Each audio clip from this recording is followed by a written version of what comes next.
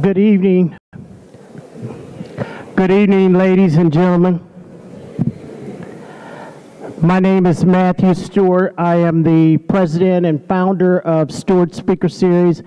We are delighted to have you here at the Pike Performing Arts Center, and you look wonderful from this vantage point on stage. Give yourselves a round of applause.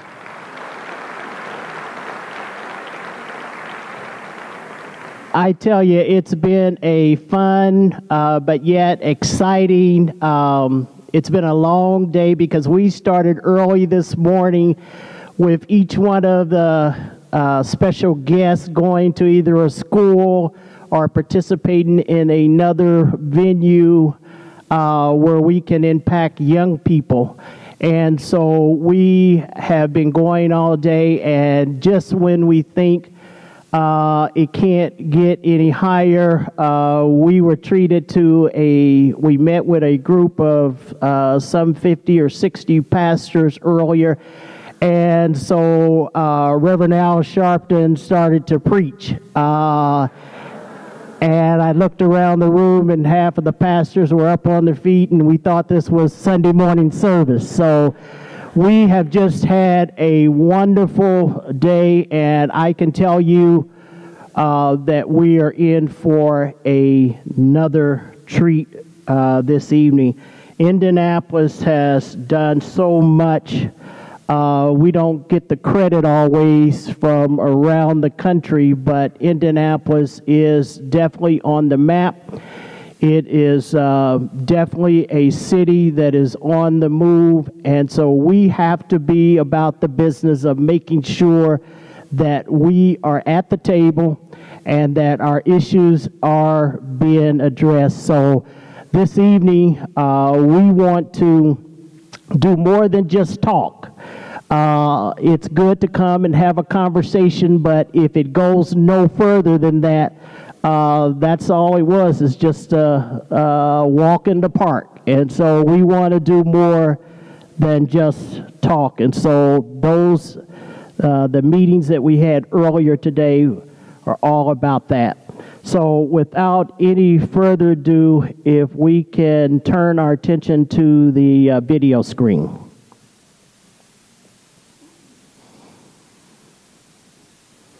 Over 30 years of service to the Indianapolis community.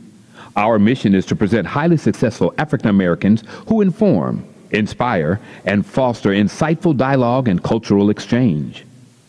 Whether it's the late civil rights activist comedian Dick Gregory, or some of the top Stewart speakers, guests have included Harry Belafonte, Dr. Benjamin Carson, Diane Carroll, Common, Viola Davis, Hill Harper, Steve Harvey,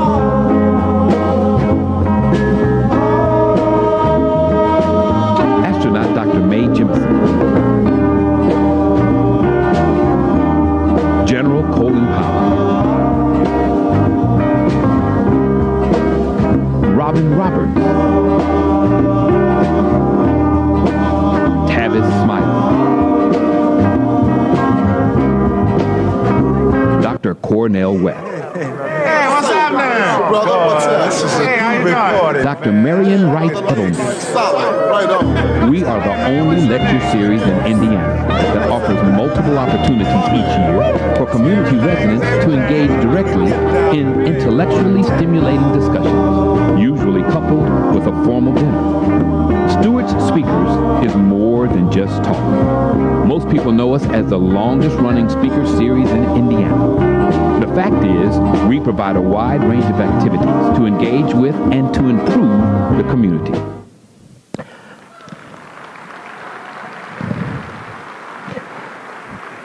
Thank you very much. We just wanted to highlight a few of the speakers that we've had over the course of 32 years. So we've had some 100 plus national speakers, and all the individuals you saw on the screen we've had hosted here in Indianapolis as a part of Stewart Speakers. So that would not be possible without the sponsorship, particularly our title sponsor, IUPUI. You will be hearing from our chancellor, who not only extends financial contribution, but also makes it his business, along with his wife, to attend the events and to participate in the interaction. And so we're always honored to have the two of them here and available to us. So you will also see on the back of your program other sponsors, and again, without them, this evening would not be possible. At this time, I'd like to bring to the podium our chair of our board of directors, Kimberly Bostick. Let's give her a hand.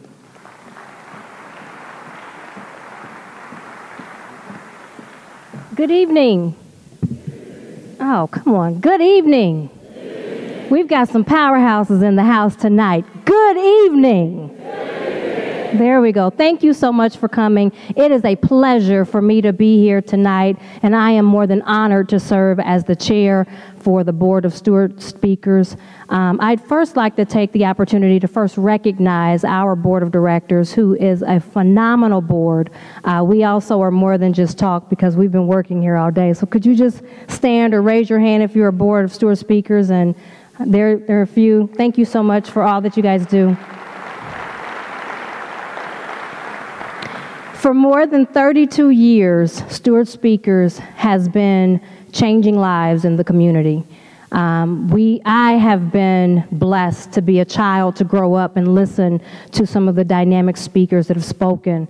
I've learned so much. I was telling earlier today, I was talking to Miss Susan Taylor and telling her I remember her coming as a child. She came again when I was a teenager, and then again as a young adult. And so it's a blessing to have her here again.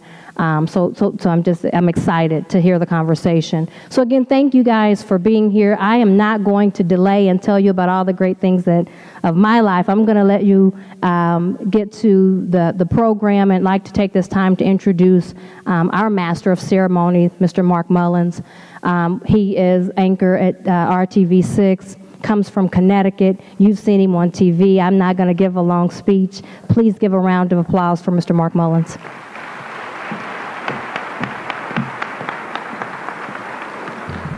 Thank you. Thank you very much. Well, good evening, everybody. Yeah, and welcome. Welcome to the 2018-2019 Stewart Speaker Series 32nd annual lecture series season. 32 years we've been doing this and meeting here like this. This year's theme is the Year of the Woman. And so guys out there, let's put our hands together for our strong women this year.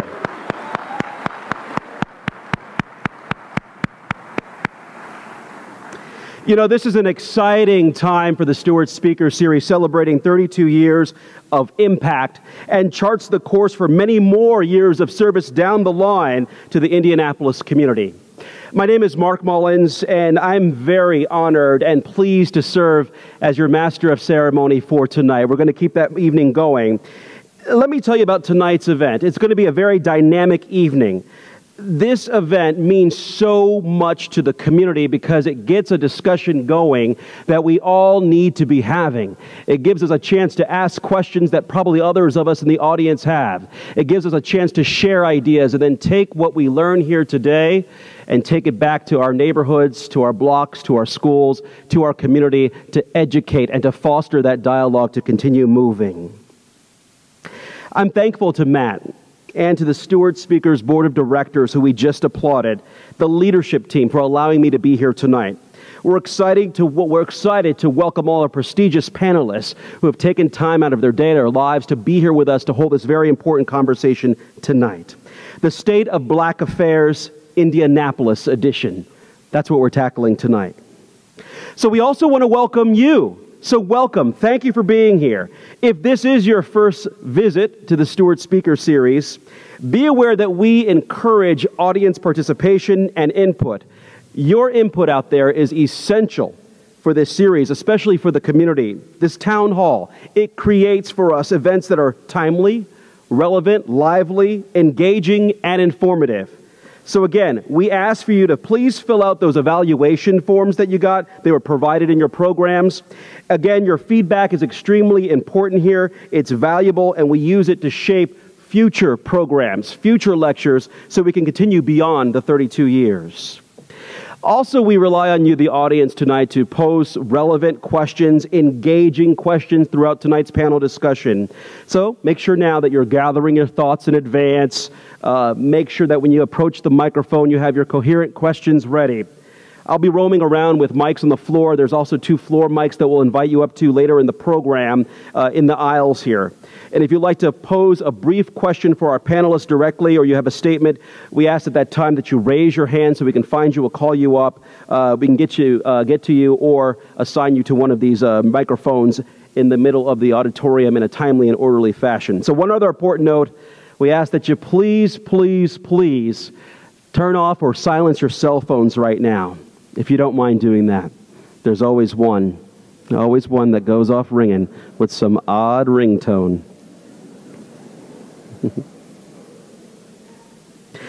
The Stewart Speaker Series is proud to be powered by Indiana University, Purdue University, Indianapolis, or IUPUI, and we are excited to have IUPUI back this season as our title sponsor. So let's have a round of applause and acknowledgement for our title sponsor, as well as our other 2018-2019 season sponsors. A complete list of those sponsors can be found in the back of your program. Without our many sponsors here, this season would not be possible. We also want to thank our board of directors and leadership team for organizing this series, and all of the volunteers, so many of you out there who do that hard work behind the scenes to make this evening possible. So thank you. We are most grateful to our season ticket holders and all of you in attendance tonight. We appreciate you being here. Your input tonight is what will ensure tonight's success. So we hope that you will continue to support the Stewart Speaker Series. Without further ado, please join me in welcoming to the podium Dr. Nasser Peydar, Chancellor of IUPUI, to the stage to offer remarks tonight. Good to see you again. Thank you very much, and good evening. We had practiced this before. You could do better than this. Good evening. Well, we are proud. IUPUI is proud to be title sponsor for the Stewart Speaker Series. For more than 32 years, as long as I've been at IUPUI, this series has brought over 100 leaders, community advocates, and other public figures to Indianapolis to speak about the power of human potential. This would not have been possible without Matt's great work. Let's hear it again for Matt.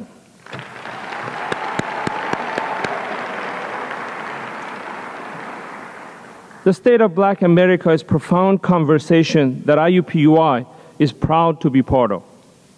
But we at IUPUI have taken the initiative to go beyond conversation and implement policies and practices that reflect our commitment, particularly since we all know that higher education is a critical factor in determining the state of African American quality of life.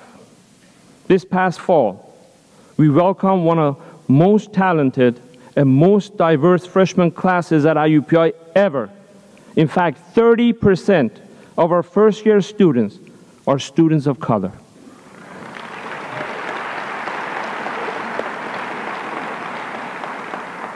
As great as that is, we aim to do better. We're working towards 51%. That's right. In the past 3 years, we have doubled need-based aid to help recruit students from every background. With our actions, including supporting this important speaker series, we have spoken. We at IUPUI expressed this commitment when we announced our partnership with the Madam Walker Legacy Center Board of Directors this year. This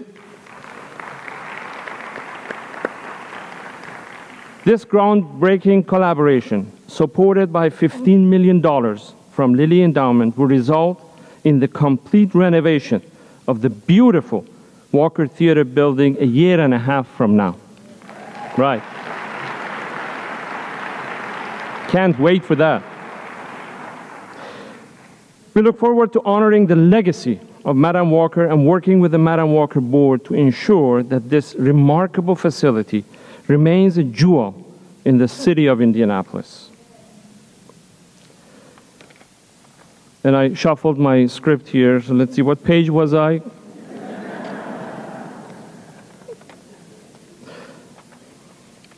Well, in conclusion, I want to extend a special word of thanks. My page is somewhere over there. If you find it, read it and tell others what I said.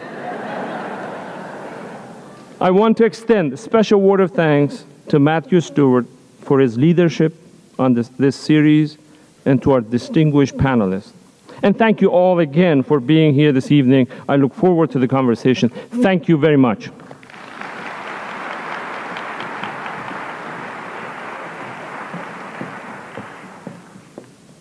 Just as long as you didn't mess up my papers.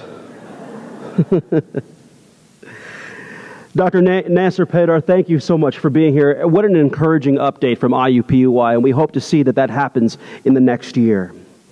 Please now welcome to the podium a special presentation. We want to welcome Robin Hughes, the president of the Indianapolis Alumni Chapter of Delta Sigma Theta Sorority, Inc., for a distinguished presentation for one of our distinguished panelists tonight. Please welcome Ms. Hughes.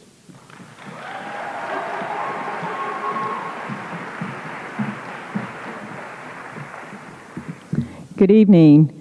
As he said, my name is Robin Hughes, and I'm the president of the Indianapolis Alumni Chapter, and I have joined with me this evening is our first vice president, Ms. Kimberly Bugg. At this time, we would like to thank the Stewart Speaker Series for allowing us to make this special presentation to Susan Taylor.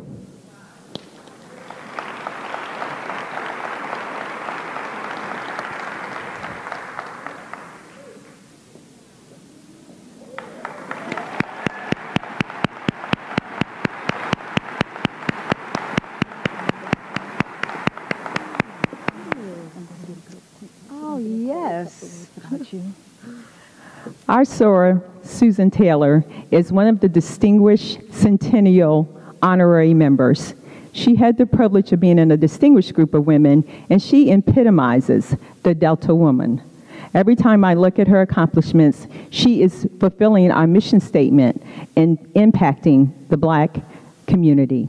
And so we are so thankful at this time to welcome her to Indianapolis on behalf of the Indianapolis Alumni Chapter. Well, all of the members of Delta Sigma Theta, please stand. Please stand. Oh, members,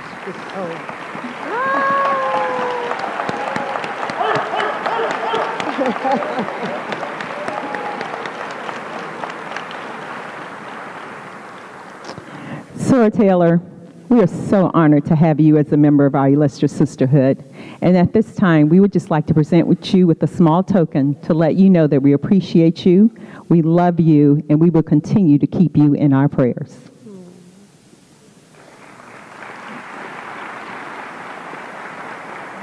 I shouldn't open it, right?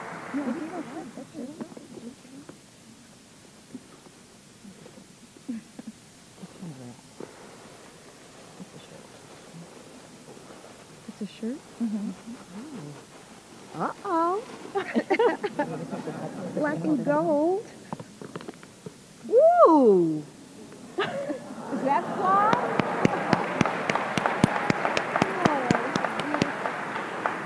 Thank you so much. You're welcome. Thank you. Thank you. You're welcome.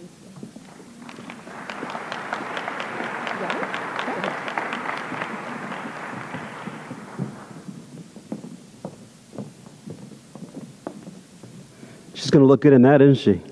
Yeah, she will. So we'll be hearing more from Ms. Taylor a little bit later in the evening, but let's get set for tonight's discussion here. Stewart Speaker Series, the State of Black Affairs panel. It's more than just talk. This panel is designed to engage national and community experts around the state of black affairs. Our distinguished moderator will engage our panelists around an identification of major issues plaguing the African American community. But more importantly, we'll use the forum as a medium to generate solutions tonight, strategies and tools to equip you to be able to make an impact around these 4 focus areas that we'll be talking about. As we get to those, please welcome the Vice Chair of the Board for the Stewart Speaker Series, Tracy Boyd.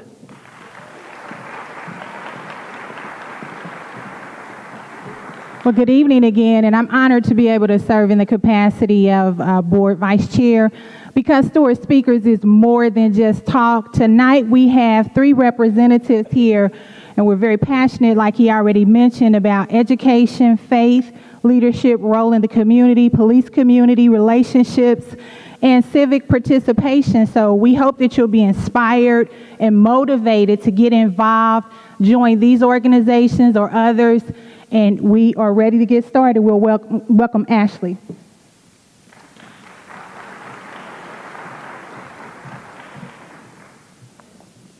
Good evening. All right, we've practiced twice now. Ready? Good evening. There we go. On behalf of our wonderful senior pastor, Pastor Jeffrey A. Johnson Sr. of Eastern Star Church, whoop, whoop. We would love to provide a great thank you to the wonderful leadership of Stewart Speakers, IUPUI, and our prestigious elected officials and speakers today. So you're probably wondering, what is Eastern Star up to today? We're doing a lot. So what we're doing specifically is taking a new lens as far as how we renew our community for the kingdom. ROC, which is, again, the acronym for Renewing Our Community for the Kingdom, is allowing our means of community development by making sure we are providing equitable, inclusive community development in some of our most underrepresented communities. We see all across central Indiana, new skyscrapers, breweries, dog parks, but what about the broken windows? What about the means of communities where abandoned housing are plaguing some of our communities, such as 46218, where 70% of the population is African American? That community alone has the same means of getting the same support of development as well. So through the ROC initiative, we're focused on 4 goal areas. The first one in particular is bringing a sense of community amongst the people who live, work, really anyone who interacts with the neighborhood. So we started a neighborhood association to help assure the development we're doing is capturing the true voice and the needs of the neighbors. The second area is enhancing the range of housing options within a mile radius of our main campus. That alone, we've been blessed to say within a year and a half, we've completed 10 homes, all of which are home ownership based. Thank you. Outside of the housing that we're doing, we've been blessed to say a new 36,000 square foot facility now is in 46218. That means the first floor has commercial options where a bank, the second bank, and all of the zip code is now there to combat predatory loans. A fresh food market, which is set to take away the federal standards of a food desert classification. And lastly, direct access to a ROC community hub, which is helping with housing, legal, workforce life skill advancement, a barber, beautician, and more. So if you are interested in learning more about what we're doing from a financial stability lens, and again, bringing a sense of hope to the hopeless, and really just helping provide new opportunities, please visit www.escrockinitiative.org, and we would love to have your participation. Thanks.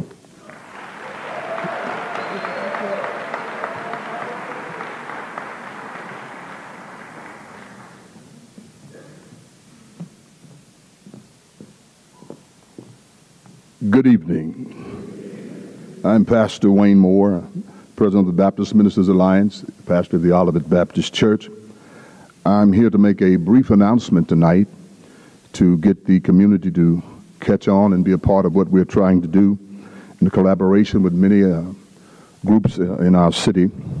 We're now in the process of planning and having the Indy ceasefire, which has 3 dimensions to it. It will start on November 2nd through the 4th. The first dimension will be employment and resource fair that will be at the MLK Center from 10 to 1. And on Saturday, November the 3rd, there's going to be a gun buyback program. We want to do some preventative action as it relates to our homicides in our city. And we think if we can get out in front of some things, we might be able to stop and decrease the level of homicides in our city. And on that particular Sunday, on November 4th, we're asking all pastors who will participate in Nonviolence Sunday and give a unified message in our pulpits about nonviolence in our community. We want everybody to be a part of this. We want you to pass the word. Starting next week, you will hear everything you need to hear about this Indy ceasefire and gun buyback program, wraparound services, jobs, and etc., to help young men and women in our community to prevent these homicides from going on. Thank you.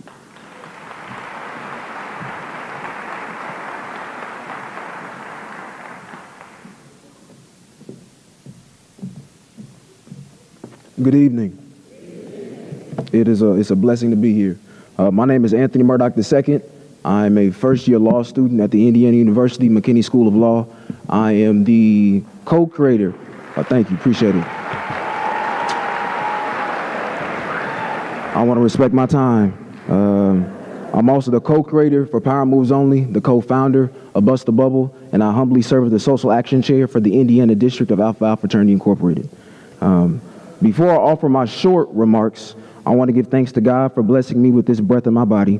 I pray that with this breath, I speak a word upon this platform that the Steward Speaker Series has so graciously granted to me, that mobilizes you and your neighbor to collaborate with me and my peers as we strive towards building black. That being said, support those who are doing the work. There is no need to recreate the wheel when we can focus our energy on supporting the wheels that are already rolling.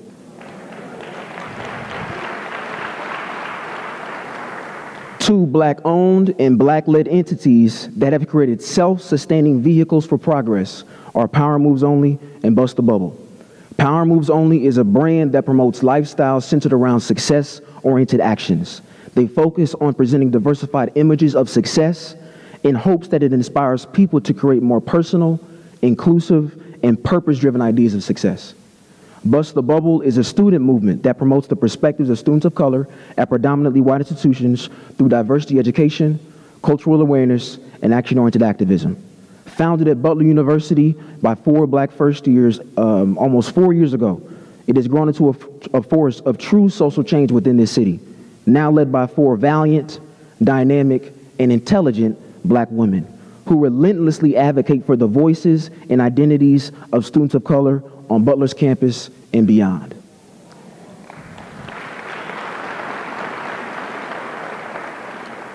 Power Moves Only and Bust the Bubble are doing the work. The Steward Speaker Series prides itself on being more than just talk, so let's act.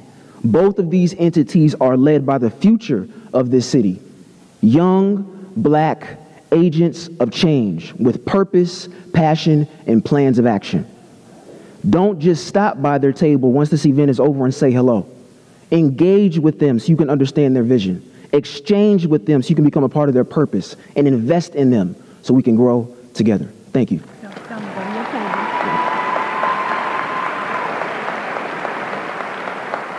Again, a reminder, we're going to be out in the table in that hallway, so please make sure you come in and see Bust the Bubble and Power Moves Only after. Thank you.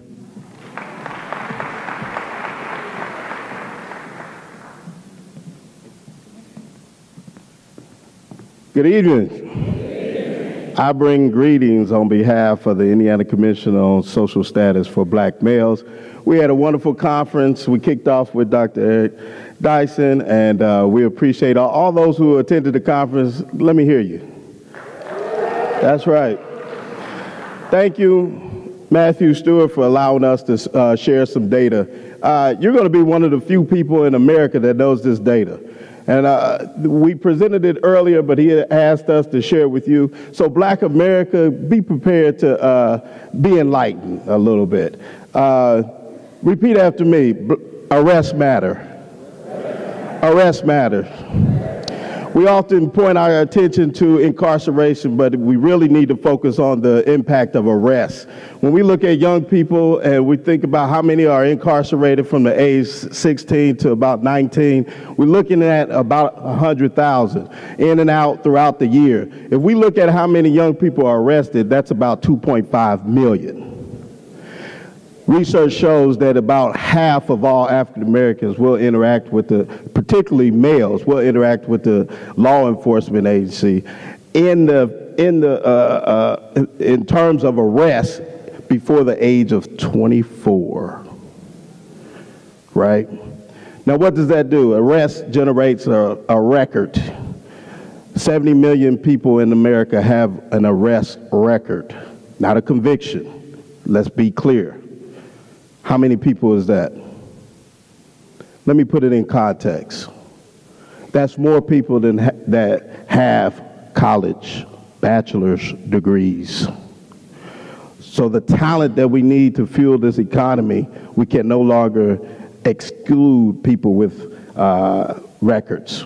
Research shows either up to a third to half of all criminal records are inaccurate.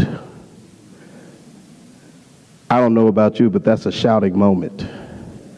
That's this silent epidemic that's plaguing particularly African American males needs to be addressed. We're disproportionately represented in the criminal and juvenile justice system.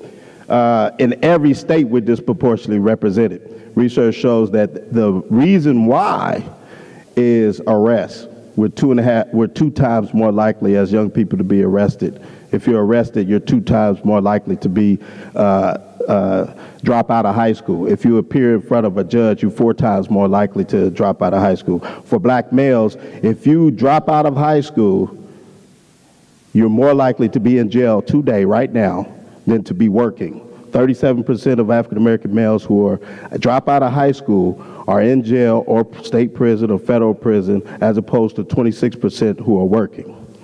I'm only suggesting that we look at the issue. If we understand, we did a poll. How many people were arrested? The whole room rose. I am one of those who've been arrested. We need to look at arrests and provide support services around those who interact with the law enforcement agencies in this country. Wake up, Black America. And because Stewart Speakers is more than just talk, we'll continue to bring you these inspiring, informational moments throughout the series. Thank you.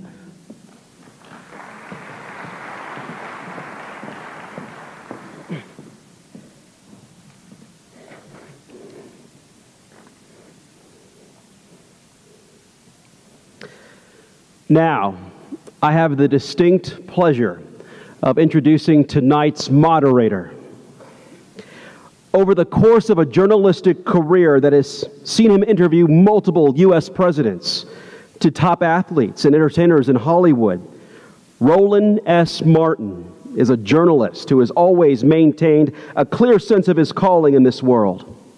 Martin is host and managing editor of Roland Martin Unfiltered, the first daily online show in history focused on news and analysis of politics, entertainment, sports, and culture from an explicitly African-American perspective. He has been named 4 times by Ebony magazine as one of the 150 most influential African Americans in the United States. In his career, Martin has been showed with more than 30 awards for journalistic excellence, including being named the Journalist of the Year in 2013 by the National Association of Black Journalists for his extensive focus on voter suppression and other issues of concern to African Americans during the 2012 election. Please give a warm Indianapolis welcome to Roland Martin.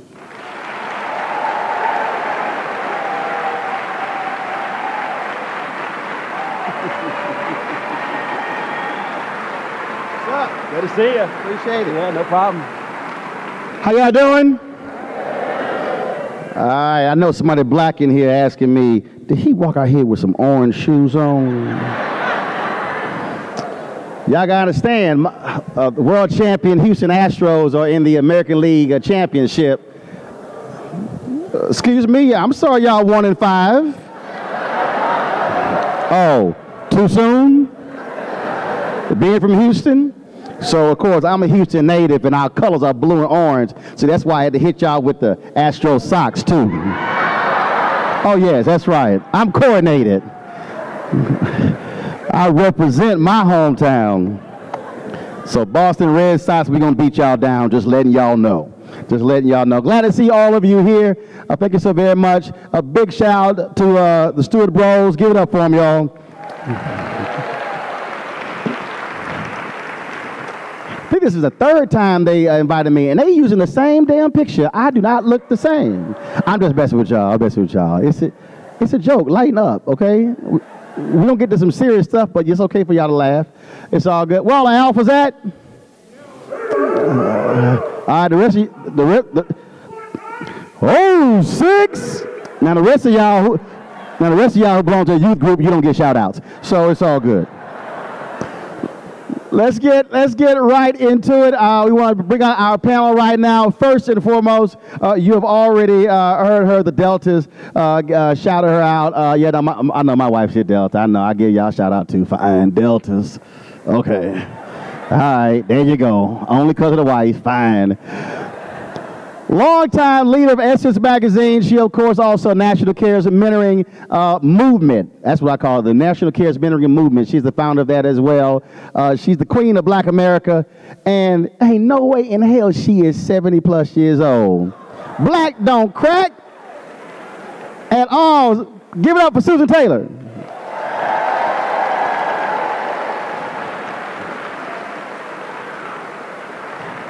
Right there in the middle, right there in the middle, right there in the middle. You in the middle, you in the middle. I'm going to give it up for Kefra, her husband. See, anytime a black man looking good, y'all always go, girl, your husband, oh, the wife, she get taking care of him. Y'all, Susan looking so good because Kefra got it on lockdown. So I always give Kefra a shout out because, you know, a brother look good, y'all don't give him no credit. It's always the wife. Woman look good, brother gets no credit. All right, next up, folks, you have seen him on television, on radio. He has more big-ass words than the dictionary. In his spare time, he actually goes to look for 12-letter words to use on television. And in truth, he's really a frustrated rapper. Put your hands together for Dr. Michael Eric Dyson.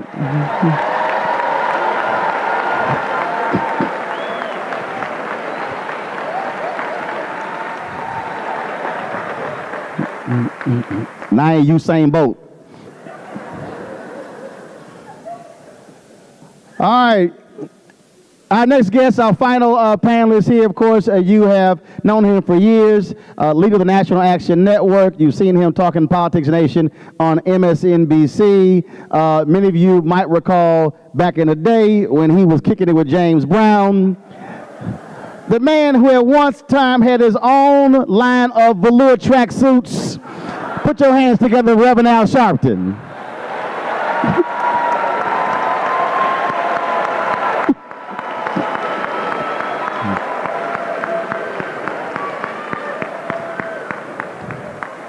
Y'all, true story. Was it last year on the Tom Joyner Morning Show cruise? We do these superheroes characters, and they had me dressed up. And I don't even know what they're going to have. I just go in like, okay, I'll wear whatever y'all pick out. I walk in, I said, well, who am I this year? They said, you old Al Sharpton. I said, read that picture. He was like, oh, I'm going to get y'all. I saw the photo. I'm going to get y'all. All right, let's get right into it. In 25 years, we will be a nation that's majority people of color. By 2043, 53% of America will be Latino, Black, Asian, Native American. 47% will be white Americans. From the black perspective, are we ready to assume that demographic power? Anybody can jump in. Red. Well, No. It's just three of y'all. well, we're not, we're not ready, but we're getting ready. We have to believe that we are aware of all the places in which we're hurting, the places where we are weakened. And, you know, we were to open with little statements, and I'm not going to make a statement. What I want to do, Roland, and there's a video that I'm going to ask that we play, because what really rests in my heart and hurts it every day is the number of our children and families who are living in poverty. And beyond our view, our middle class view, because we're mostly middle class here, there's the pain of poverty, living in shelters, going to schools without any of the supports that our children have, and so much more. Violence. I grew up in Harlem and never heard a gunshot when I was growing up. All of these things create trauma, and we expect children who are growing up in trauma to perform in ways that children who grow up in lovely suburbs with all the fine things that children should have, the supports that they need. We compare children who have none of those things to children who have those things in multiples. And so what I wanted to do was really look at the roots of black poverty, and for us to understand who we are and why we're in the condition we're in. So I'm going to ask that they cue up that video. It's narrated by Danny Glover, and my husband wrote it. I've been speaking about it across the country, and I asked him to put it together. So can we show that, Roland? That's really my time. Rather than speaking, I wanted to show this. Press play.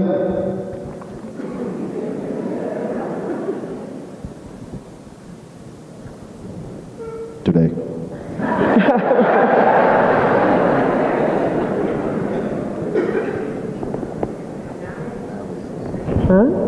All right, video not ready. We're going to come back to your video. Okay, come back to the video.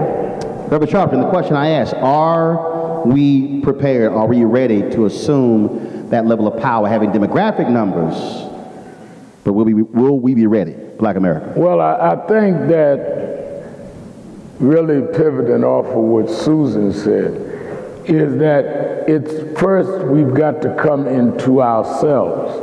If we have a minority complex and we become the majority, it'll be almost like in the Bible when Moses sent out Caleb and the crew to check out the promised land, and they came back saying, to us they appeared as giants, right, and we as grasshoppers. We have been psyched into acting like minorities, even in cities where we're the majority, or where we are a substantial part of the population. For example, we are 2/3 Black and Latino of the population in New York and only had one Black mayor, and get none of the pension funds investments with our financial services people, allow people not to advertise in our media.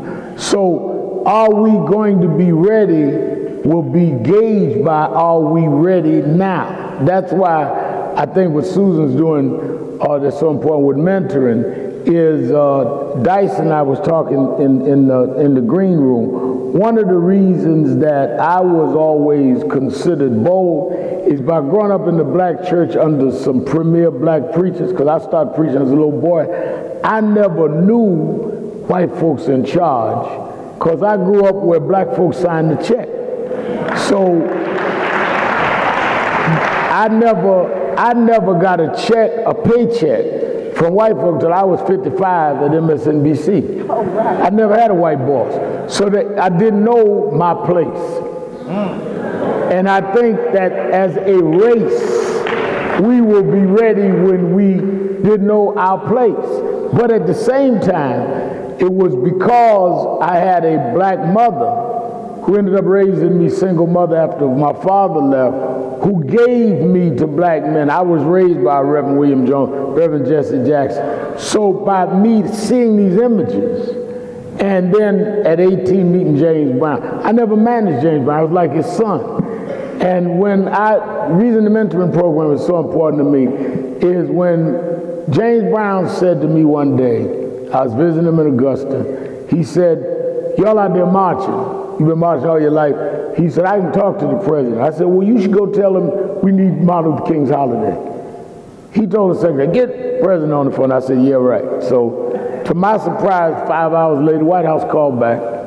And next thing I know, we're going to Washington to meet Ronald Reagan, 1982. Nobody knew who I was in my 20s. He on the plane, I rarely talk about this in public, but I'm sitting next to Susan Taylor and mentoring.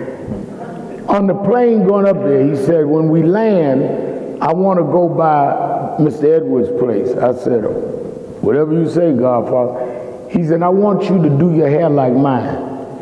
I said, you want me to do what? And he said, I want you to do your hair like mine. I said, why? He said, because when we go to the White House tomorrow, when they see you, I want them to see me. You like my son. What nobody knew, the reason I did my hair and maintained it now, is no man ever asked me to look like them. I didn't have a father. And it meant everything to me that I felt worthy that some man wanted me to be them. So what was a style to cartoonists was an affirmation to me. To hear was the biggest entertainer in the world wanted me, whose daddy had not come to see him in 20 years, wanted me to look like him. That's what we've got to put in our kids. We have to affirm them, and then we'll be ready.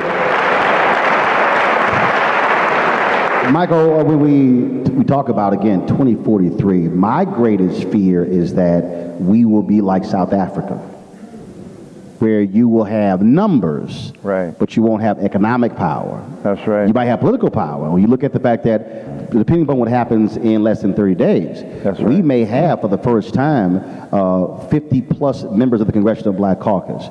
That might result in a black Speaker of the House. Right. You look at you might have 3 black governors elected in 1 year when you haven't had 3 black governors elected since Reconstruction in all of those years. That still is my fear, that we'll have those numbers combined with Latinos and Asians, but won't be able to have the economic power. And if you want to understand America, you got to understand the money. Absolutely. Well, it's just great to be here. The Brothers Stewarts. Brothers Stewart, they've been phenomenal. To sit here with 2 American icons, Susan Taylor still looking gorgeous and brilliant and amazing, right? As Roland and as Reverend Sharpton said, the Queen of Black America, because for many of us who grew up, she was the iconic representation of black women. Before there was Black Women Magic, there was Susan Taylor and Essence magazine, right? And Reverend Sharpton, I mean, we sit in the green room. This is a man who's preaching at 6 years old with Mahalia Jackson, right? Mahalia Jackson, Adam Clayton Powell, right, mentored him before he met then Martin Luther King Jr. and then mentored by Reverend Jesse Jackson. This ain't no sprinter. This is a long distance runner right here, right? And I mean, listen to his story of follicular fidelity, right? And how many letters is that? How many letters is that word? I'm gonna get to you in a minute. Hold on. Go ahead. And to show, right, that people dismissing him. That's why I say put a silhouette of Al Sharpton next to George Washington and tell me the difference. Right? He had presidential potential in his silhouette from the time he began using his hair that way, not just James Brown. And then this guy right here, I call him the Black Ryan Seacrest. Right? He knows every darn thing about media. He is on top of the digital game like you will not believe. He is on top of the terrestrial game. He can do television, he can do radio, and he is an intellect of the first order, and this man should have his own show right now. There's no doubt about that. There's just no doubt about that. You're absolutely right, Roland. I went to Guyana 15, 20 years ago to negotiate a truce of sorts between the Afro-Guyanese and the Indo-Guyanese, because the Afro-Guyanese had the political power, but the Indo-Guyanese had the dough. Then, now, Indo-Guyanese power and purse string. And so your point about apartheid is right here. The irony is that black genius, black sweat, black insight has made America what it is today, right? Can you imagine America without black people? Ralph Ellison said, what would America be without the Negro? Without LeBron James, without Victor Oladipo, if we're gonna get local, right? Right? What would it be without James Brown, Susan Taylor, Al Sharpton, Roland Martin? What would it be without Jesse Jackson? Even what would it be without Kanye?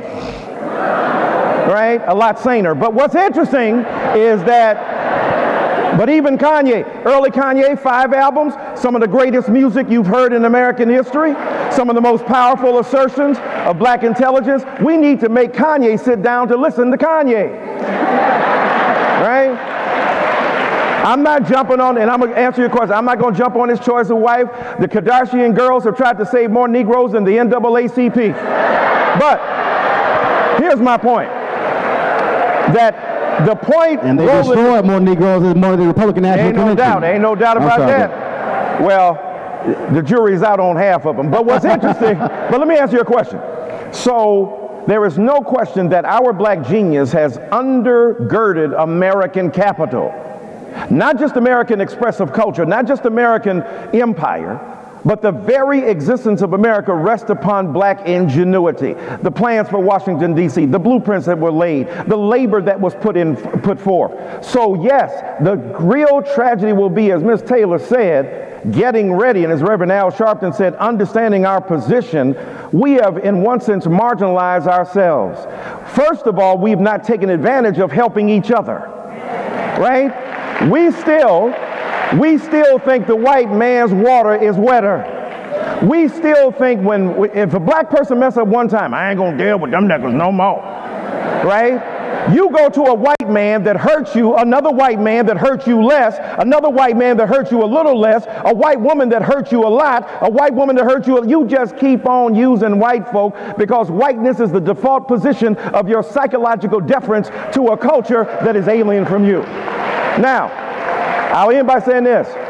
So demographically, we will be, right, in terms of collectively, with Latinos who have outstripped us in terms of minority status. And the black-brown tension has to be recognized, but the black-brown coalition has to be realized.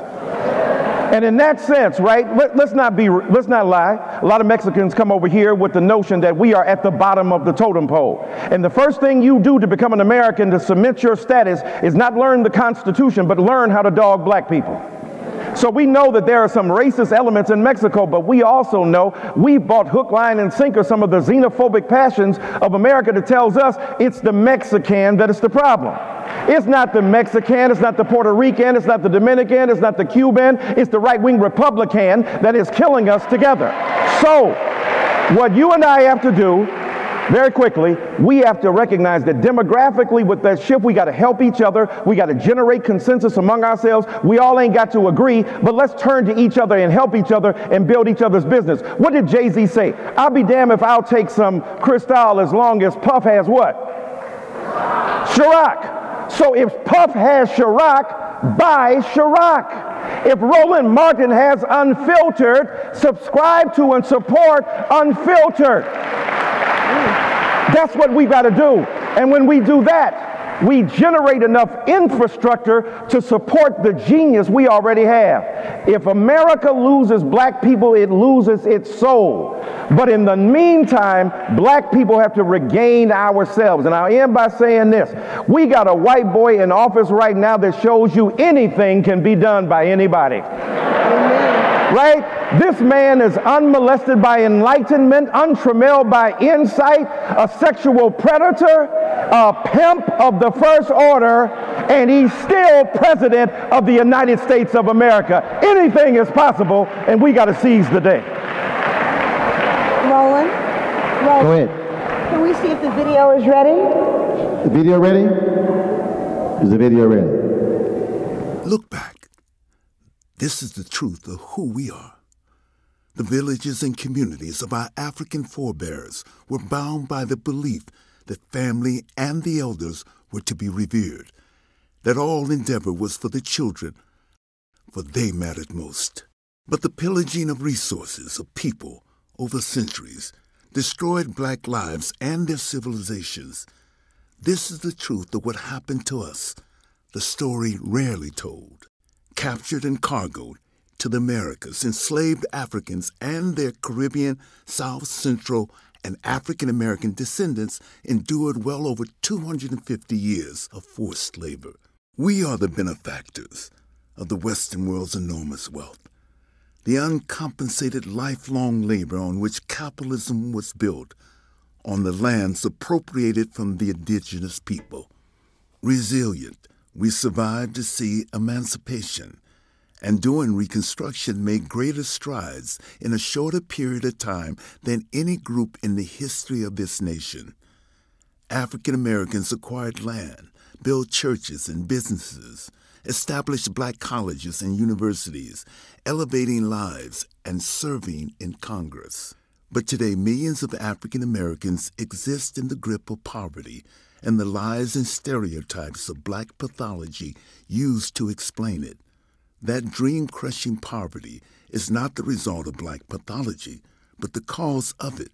It is a poverty not of ambition or industry, but of means, a poverty rooted deeply in the denial of opportunity, legalized injustices, underfunded inferior schools, and the inherited disadvantage of more than centuries of lost income. Today, black pain and poverty are criminalized, and our young are murdered with impunity by those pledged to protect and serve. Policing in the United States begins with the slave patrols, organized to protect property. Black people were property. Post-emancipation, the incarceration of black men becomes a way around the abolition of slavery. Chain gang labor and convict leasing programs marked the birth of the prison industrial complex. Sharecropping virtually re-enslaved black families for generations. The black codes and vagrancy laws ensured that black men who could not find work would be arrested, imprisoned, and forced back into slave labor. Domestic terrorism begins with the KKK and the thousands of lynchings of black men, women, and children. Poll taxes, literacy tests, intimidation, and murder keep black people from the polls. Redlining denies us loans and banking services, barring those avenues to building wealth. Prosperous black communities in Chicago, Atlanta, East St. Louis, Rosewood, Florida, and the storied Black Wall Street of Tulsa, Oklahoma, are burned to the ground in envy. Aid to families with dependent children creates the fatherless black household with the mandate that no adult male can reside in the home. Mafia drug cartels target black communities with heroin, the CIA with crack cocaine. But nothing in recent times has wreaked greater devastation than the war on drugs. Targeted, arrested, convicted by white juries, handed lengthy sentences for offenses that got others a slap on the wrist. Generations of young, poor, black and brown people have been disappeared behind walls of a for-profit system of mass incarceration. Incomes were lost, black families and communities destroyed, lost also with the wisdom, traditions, and know-how that are passed from parent to child. This is who we are, and this is how we got here. But the truth of Black existence and resilience always struggles to the surface. The young we serve in 58 U.S. cities are mostly the offspring of those whose lives were torn asunder. They are the children most in need of the village we're rebuilding. Hear them speak for themselves about the efficacy of group mentoring with CARE's trained leaders, psychologists, social workers, and volunteer mentors. See how CARE's culturally anchored and proven curricula are changing and nourishing their lives.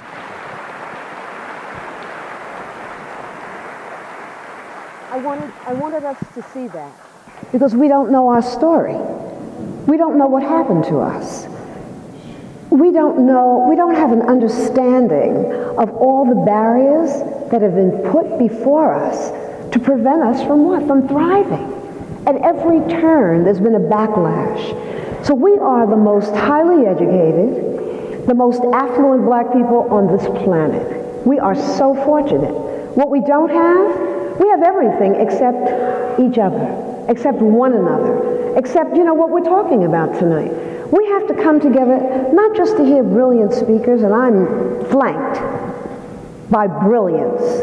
We have to come together like this regularly to lift up our history and our culture, for our children to understand who they are. Because when Black boys know who they are, they're going to pull up their pants and run the world. And that's people's fear. But without our history, without knowing our history and what happened to us, right? We believe those images that our young people are bombarded with, that we are thugs, that we don't do anything right. As Michael was saying, that white people's everything is better than ours.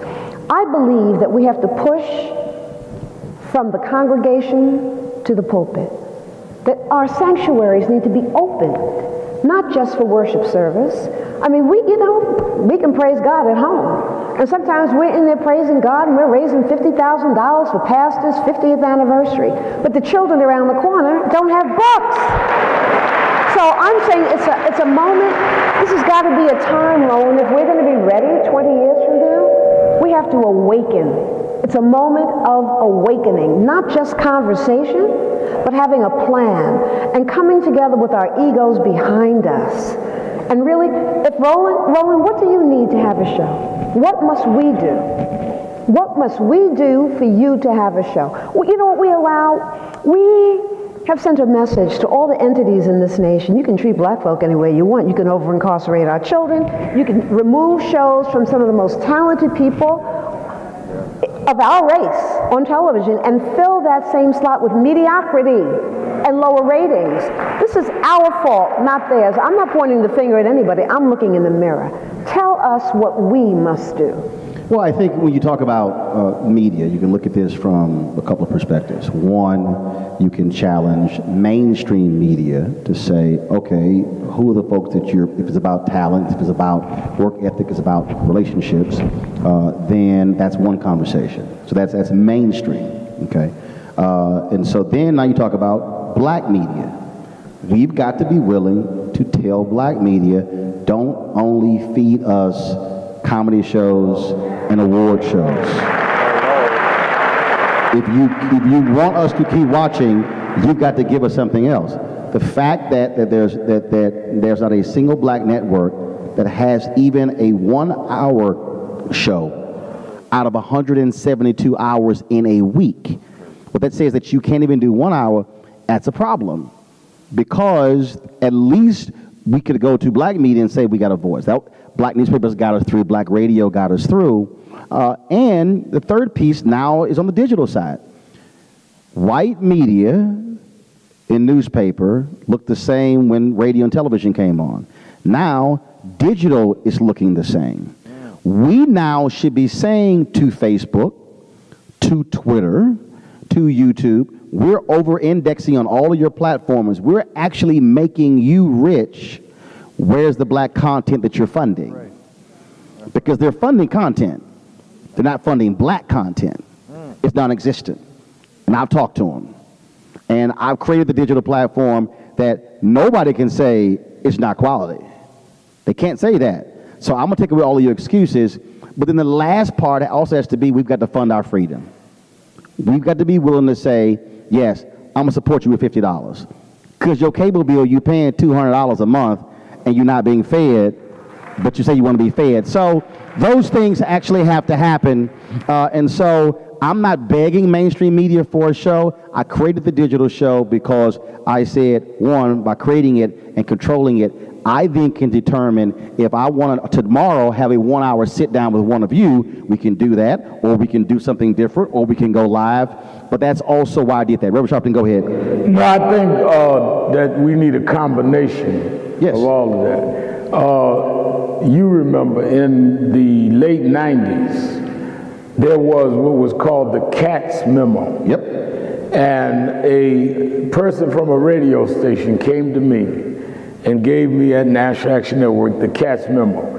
The Katz Memo was a media group called Katz Media that would advise the top advertisers on how to buy their advertising. And they said, don't project a lot on black-owned media. You want prospects, not suspects. It's called urban dictate. Urban dictate. They brought it to me. I called a march, because National Action Network meets even now every Saturday morning, which I got from Breadbasket. I don't care where I am, I'm home Saturday morning, so I don't have to gear up troops. We meet every Saturday. And we went down, marched on Madison Avenue, start meeting with advertisers, which is what he's saying, and told them not only will we stop buying your product, we elected members of the city council that said we will not zone you in the city. So you got politics correlated with those of us that can mobilize in the streets. That has to mobilize also with supporting platforms of black-owned. That's how we got them to come in, Pepsi, to advertise in Essence and Ebony and others. 99 from the Madison Avenue Initiative. We don't do that anymore. Now when we go for it, they say, oh, Rev Mal and them shaking folk down. No, they shaking us down. They're taking our money, advertising on white media, and then we wonder why all we see is black women tearing each other's wigs off or whatever you call them, and not having intelligent shows. And then when one or two break through, like a Tamarind they put off, if I get a show, why Rev Mal on TV? Well, I was trained by Jesse Jackson, who had a show on CNN for 10 years, if you knew your history. We're continuing stuff. And we've got to, again, as she said, know who we are. Right. This is a continuation, not the beginning. But if they change and don't tell us our story, and we think we recreated every generation, so we get to Ferguson because the family called us, and they done tricked some young folk into saying, I ain't Grandma's movement. No, Grandma took us from the back of the bus. You just broke a window. Right. You don't know what Grandma's movement was. We've got to be the continuation of a long chain of great folk rather than think we got to undo something and not be what we have become. And that's why I make the point about the reason I keep saying the next 25 years, because we are marching towards a situation where we're going to be asking someone else to tell our story, to tell our narrative, and then that has never ever served anybody well. But I do want to bring this point up because I want to bring up. To go back. No, I'm not moving on. I'm not being one because I'm actually about to solidify your point. Let me just go back to what Reverend Al said. We are unconscious consumers. Unconscious consumers. We just buy, and we overconsume. In the 1970s, there was a very, very popular fragrance, Jungle Gardenia. Anybody remember it? I remember. Okay. Black women overconsumed it. Ed Lewis, one of the founders of Essence, went to the manufacturer, the company that made that fragrance, and said, you know, black women, we love that, they love the fragrance. You should be advertising in Essence. You know what this very well-known white man said to Ed Lewis? We know who buys our product. We know that black women buy more of it per capita than any other, you know, women. But we would never advertise it directly to black women. Because black women aspire to have things beyond their reach, beyond their means. And if we ever brought it directly to them, guess what? It would lose its allure. And also, white women might not want it. When you don't see yourself present, first of all, we could change all of this, Roland, by writing letters. If one congregation got together and decided, oh, you know what? This is where we're spending our dollars. You're not advertising on a show that matters to us, your show, or your show. It would change immediately because it's all about the money. It's not about anything else. It's about that bottom line, and they want to sell that product. And if you said you're not going to buy it, and enough people said that, it would shift. But we have to organize that. And very often we have faith institutions that are afraid of that because that money is coming in from wherever, building the things that we do need in our community. And you said it, say it again. Who's going to support this regeneration, the rebuilding of our community? Nobody's going to do that for us. There's a long history. You know, the demonization of black men, daddies who leave. Let that video stay in your heart. There is no person, man or woman, who cares about, there's no parent who doesn't care about a child. But a system has really turned black men against themselves, and there's never been a positive plan for a man. We didn't tell the whole story, but there was a time when you could not get welfare if a man was in the house. Black men have never made incomes that were commensurate with white men's incomes. So sisters always had to work, right? So daddy, now, here comes the welfare lady. So what does daddy do? Daddy has to scoop. All of his stuff has to be removed. He goes on and starts another family. He's already broken from what you saw, from being beaten and overworked and called a boy and out of his name and hated. So we have to understand, understanding is the most important word. What is his story? If daddy is gone, what is his story? Why did he go? Why did he start another family? He didn't just come to life like that. Circumstances have really impacted on us in ways that we will never know until we start coming together and having these dialogues and telling our history. So I want to bring up this because we're talking about in terms of, you know, how do we change this tide? I believe you go back to basics. I know some people say, oh, that's old school. Yeah, but it's amazing how a lot of old school stuff works. So this year we lost Dorothy Cotton. Dorothy Cotton was the highest ranking woman in Southern Christian Leadership Conference. I had the opportunity, I think probably, I had the last sit-down interview with her in February. She died in May. But a lot of people don't realize she was over the citizenship education program for SCLC. And most people think about that because they think about only in voter empowerment, but that was not their sole job. In her book, and she talked about it with me as well, when you were coming to, you couldn't just say, I'm going to be in SCLC and you go to a march. You had to go through her program first. That's right. But beyond the voting piece, she said what they did was everybody would come in, they would assess all of them mentally to see and hear all of the stuff you just talked about. Then they would empty that out of them, put new stuff into them, then send them through SCLC. Right. So if we're talking about how do we move forward, where do we go, how do we start, I do believe a huge part of this has to be a reprogramming of Black America. Man, I mean, a reprogramming of Black America. Yeah. Because I'm gonna use this as this example, and Mike, I want you to pick it up. Brother hit me up. This actually happened to me several times. But a brother said, "Man, when you gonna get your own show?" I said, "Well, I'm on 5 days a week on TV One." He said, "No, a real show." Oh man. I said, "I'm sorry, what do you mean a real show?" He said, "Oh, I mean like MSNBC, CNN, one of those networks." And I said to him, I said, "Brother, do you know that when, at the time, Brian Williams was the anchor, do you know when he comes to D.C. to anchor the NBC Nightly News, he literally sits in the exact same chair I sit in?" He says, "What do you mean?" I said, "Well, we do the show at NBC News Channel.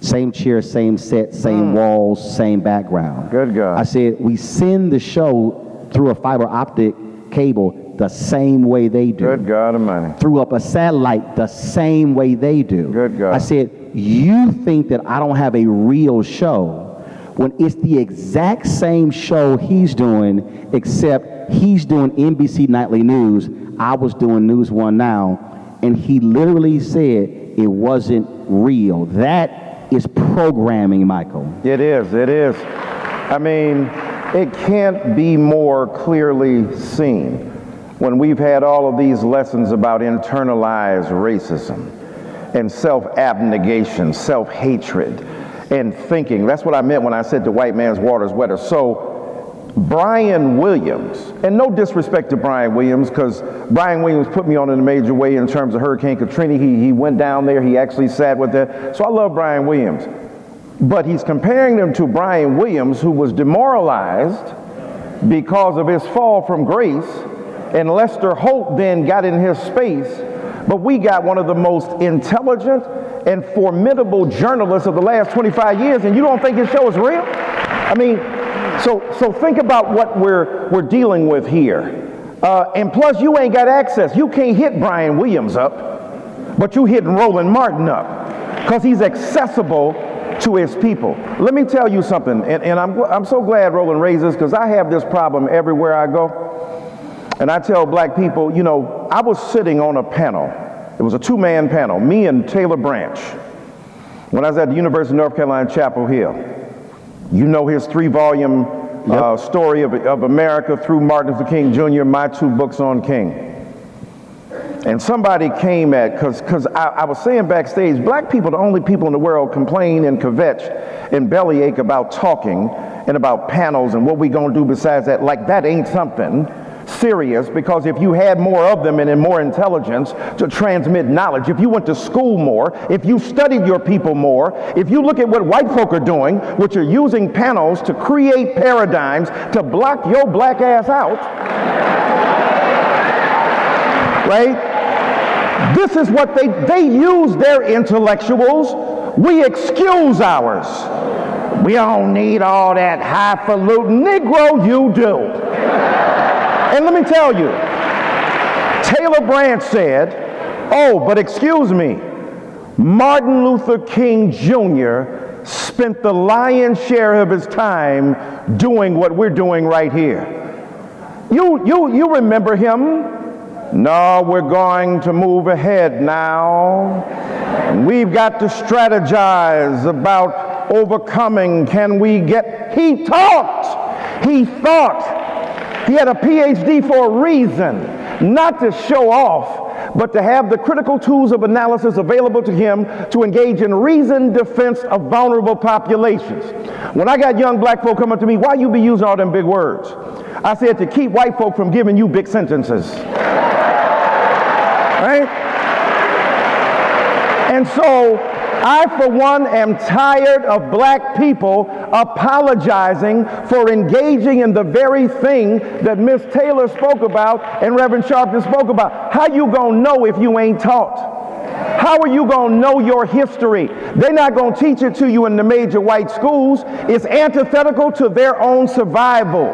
My school, Georgetown, is just now reckoning with 272 enslaved black people. They weren't slaves, they were enslaved. They were enslaved.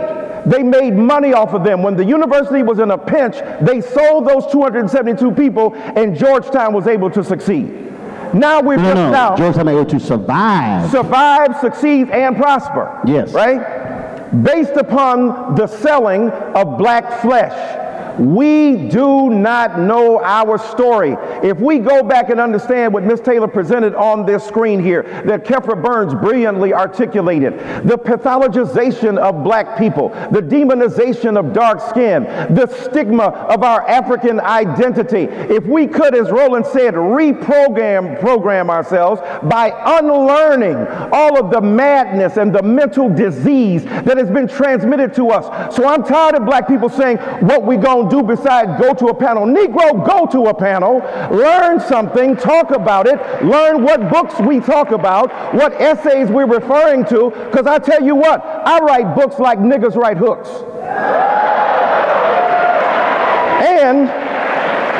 And yes, I'm telling you, if a rapper can stand on stage and recite verbatim something he never wrote down, a piece of literature, God forgive me for my brash delivery, but I remember vividly what these streets did to me.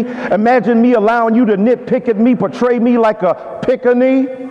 Jay-Z said, now my teachers couldn't reach me and my mama couldn't beat me hard enough to match the pain of my pop not seeing me. So, look at that iambic pentameter. Look at that cultural convention. Look at that enjambment. Look at that prosody. Look at that internal rhyme. Look at that external rhyme.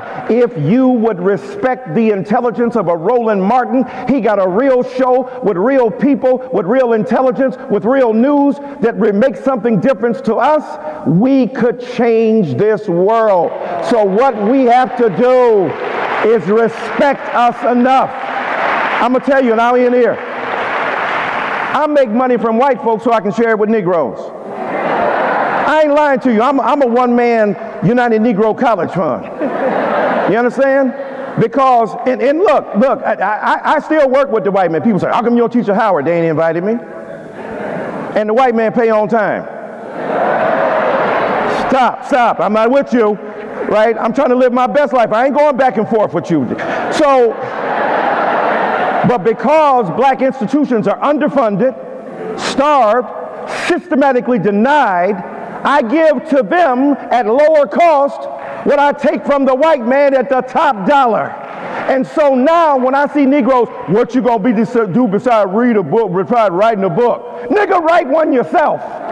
And then when you learn to write a book and a sentence, when I write books, everything I do is extra. Everything I do is because of God's grace. Everything I do is because I'm in love with black people. I got a love affair with black people that can never be broken. I am in love with you. I love you so much I work myself to death because I believe that our ability to survive must be told to our people. That's what I do.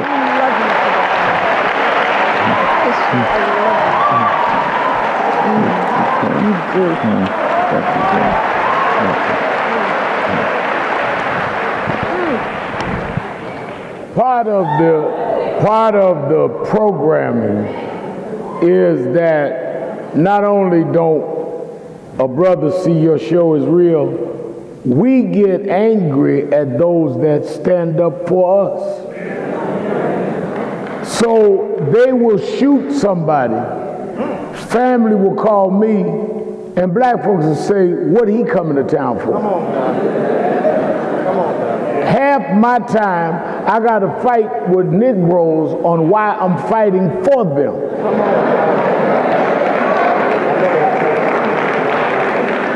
So, and then you have a Dyson having to deal with why he write a book, or you why you do what you do. If we would just get out each other's way. But we don't even understand we are programmed to fight each other. Who do you think you are? And if we would really stop and look at that, one of the things you talked about how we had to go through training in the movement. One of the things I was told is you are not going to ever get credit till you're gone. Dr. King, people don't realize it. Dr. King never knew how much he was honored. Never saw Martin Luther King Street. He was at a low level in the polls among blacks when he got killed. His last march, when he went to Memphis. Low 30%. That's right. When he went to Memphis to help the strikers. Yep.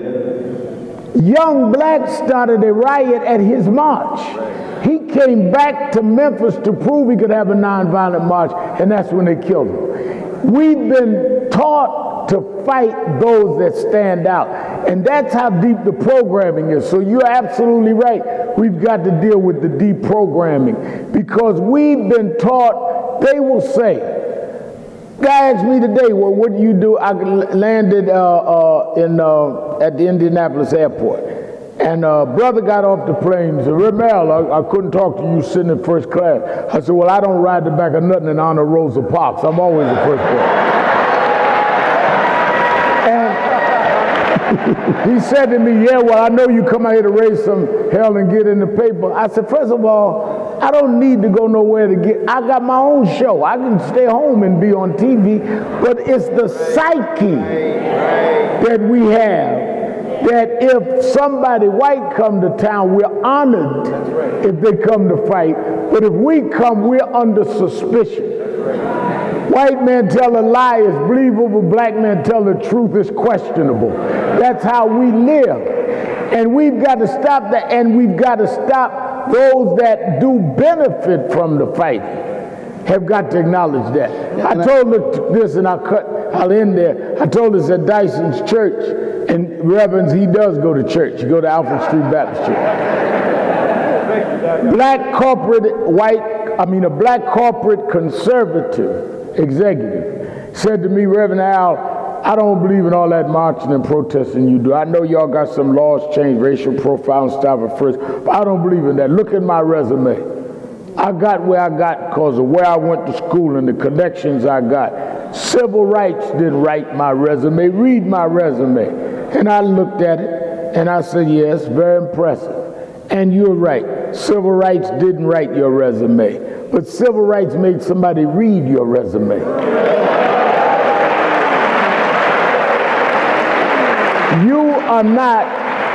You're not the first qualified Negroes in America. Don't ever forget when you come downtown in Indianapolis tomorrow to work or go wherever you go, there were some unleaded, undegreed grandmas that laid down in the gutter and went to jail to sponsor you. That's what we need to program.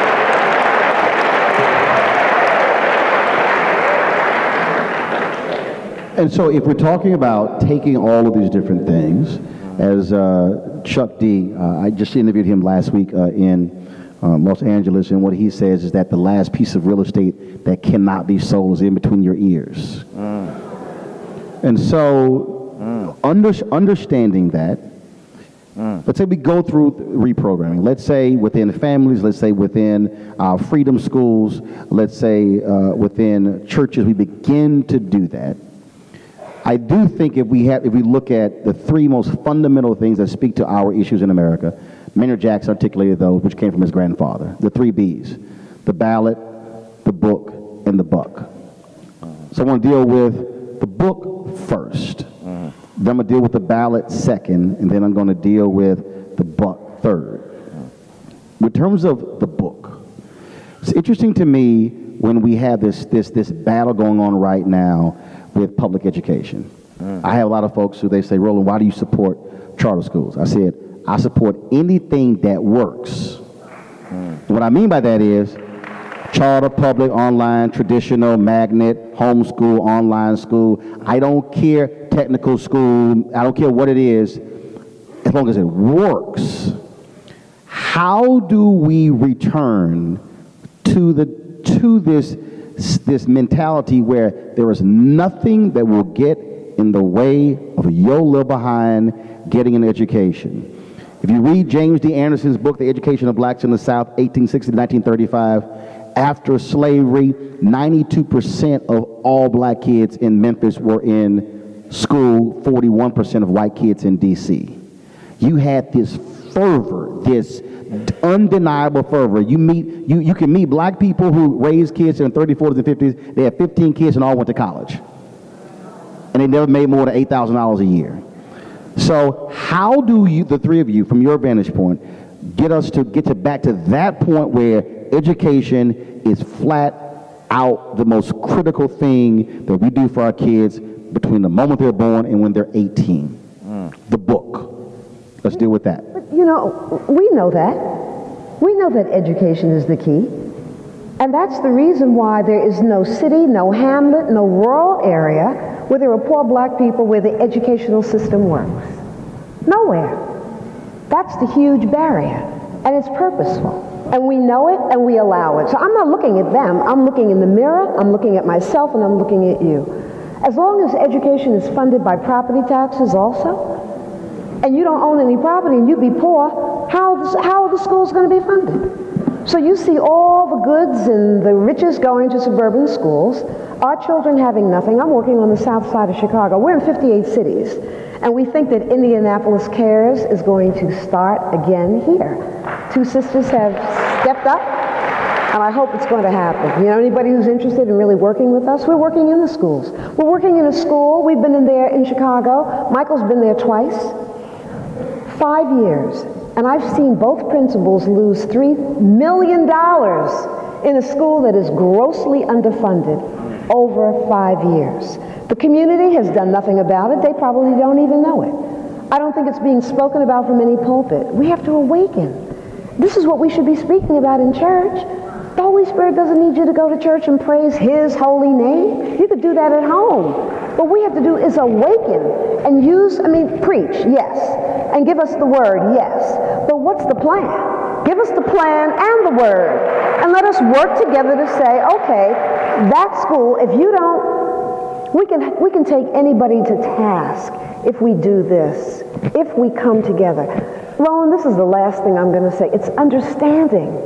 We have to understand that for 250 years, enslaved and post-slavery, we've been taught to hate ourselves. We've been taught to hate our hair, our hips, our lips, our color, everything about ourselves. I'm 72. The worst thing that you could have said to a black kid when we were growing up was, you'd be African. African? We hated our motherland. So it's going to take time. That book that came up at the end of the video, it's called The New Way Forward, Healing What's Hurting Black America. That's what we're teaching in schools, creating pilots so that we can replicate it. Not going through that system. The system is never going to allow us to tell our story, ever. We can override that. There's not a sanctuary in any of our communities across the country that is not empty all day long in the middle of the day. On Saturdays, what are we doing? While the Jewish kids are doing their little thing and learning their history and culture, and the Chinese and the Koreans and the Asians, the Greeks, we're out there doing whatever. We need to come into those sanctuaries. So you said there's a plan, so we asked the plan. What's that? If you asked specifically in terms of that plan, Mary Wright Edelman, the Children's Defense Fund, they have a literal toolkit for freedom schools that specifically are designed for churches to do exactly what you're talking about. In the summer? No, it can be year-round. Do you know any that are now year-round? I know them in the summer. Yeah, right. There are some that actually do it. But Roland, I think you have to push from the congregation to the pulpit. Pastor, we're going to work it out. You know, every congregation is full of teachers and historians and successful people. Come together and let's tell our story. Make sure our children know who they are. That's really it. And we have to learn how to love ourselves. We have to learn to disrespect and disregard black-skinned women is to disrespect yourself, your ancestral mother. Right. We have to hold up a pure African, the blackest of black person, and say, woo, admire it. We've been taught to hate that, so we have to really be honest with ourselves. There's a whole peeling off of all this stuff, as you've been saying, that's been put on us over the centuries. And there's a process that we have to use to come back to our humanity and to who we are. Reverend Sharpton, when I made that point about in terms of where we stand with education in these education systems, when I was speaking in front of one group, literally, it was, I was being attacked left and right. Actually, I was in Alabama. And his brothers, he said, I just don't understand how you can support charter schools that were created by white folks. I said, is there anything in America that white folks did not create? A lot. I said, so if I'm going to not do something because white folks did it, I was like, hell, I'm going to have a problem. What I was trying to get him to understand is that I went to all traditional schools. I ain't never been to a private school in my life, but I went to a magnet school that was a school of communications. And the reason when I went live, I set all the equipment up myself because I was taught that in the magnet school. And I was trying to get him to understand that. I said, brother, if when Steve Perry, you talk about his school that he's doing with Diddy in Harlem, he controls the curriculum. He controls who gets the contracts. And he controls the education. I said, so I'm not opposed to any traditional school, but if there are traditional schools that are failing our kids, I cannot support failure. No, I think I certainly agree that we ought to engage in whatever works.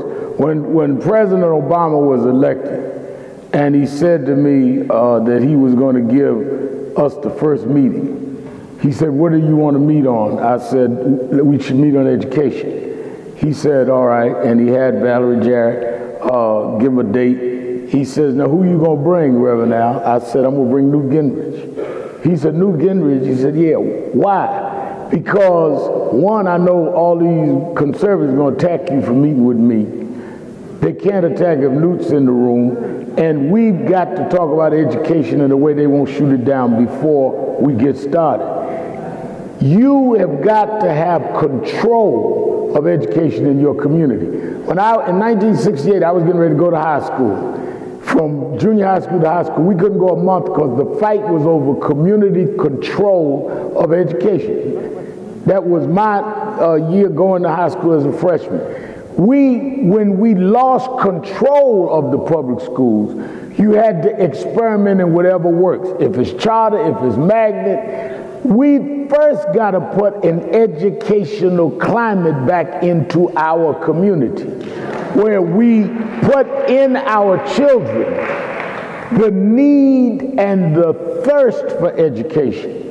My mother dropped out of school in the junior high school because she's from Alabama. I was born in Brooklyn. She had to pick cotton, but she made me read.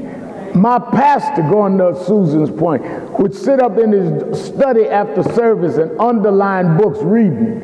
I'm 4 or 5 years old because I'm a boy preacher. I'm sitting there underlining books I couldn't read, but it set a mentality that I grew up wanting to be a reader. And we've got to put that back in our community, that education is important, and that whether we do it charter, whether we do it public, whether we do it magnet, by any means necessary, we must regain our knowledge and thirst for education and reading and studying, and not being programmed by a media that is hostile to us, but by digging in the right books and the right, and not just read to be reading. I'm talking about reading the right stuff that will nourish us. That's on us. Michael. I agree with everything that has been said, and think about it. Think about the stats that we might have overlooked that Roland read in terms of relative states of literacy among black people. That shows you if the level of literacy was hyper produced in, say, right after slavery, and then from slavery and Reconstruction, this denial, and then the remaking of America under Jim Crow. If black people had relatively higher rates of literacy and access then, more people going to college and graduating, it's because the nation's will was bent toward a permission and a tolerance toward black education, before they quickly saw it as antithetical to their existence. Because white folk get caught in a paradox. First of all, they clown us for saying we ain't smart, and then when we get smart, they get mad, right? So you got to recognize. So this is when Miss Taylor said it's deliberate. Listen to what she's saying. There are deliberate attempts to keep us at lower levels, expelling our kids at 5 and 6 and 7 and 8, expelling them from schools, girls and boys, right? Indigenous people and African Americans, the leading figures among kids who get expelled. Then, when you put them in detention, that's a warehouse for jail. Jail becomes a feeder system into prison. You are literally marking your kids in the public schools that people want to defend. But as Roland is saying, if we can't find alternative structures and institutions of education, then what we're doing is ransoming our kids toward a future that we will never realize. So I say this, and look, I mean, here we are, my beloved young friend, Dr. Tina Kinchin, Dr. Tina Harris, who was at Princeton with me. I remember the meetings we would have, and we would talk these things over and hash them over. And I think about another person from Indianapolis, Tavis Smiley. Tavis put a lot of Negroes on television, put us up on game, made arguments about the nature of the distribution of our resources toward black prospering.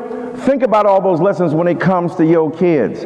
How can you turn to the same media that demonizes you to listen to what they say about your kids?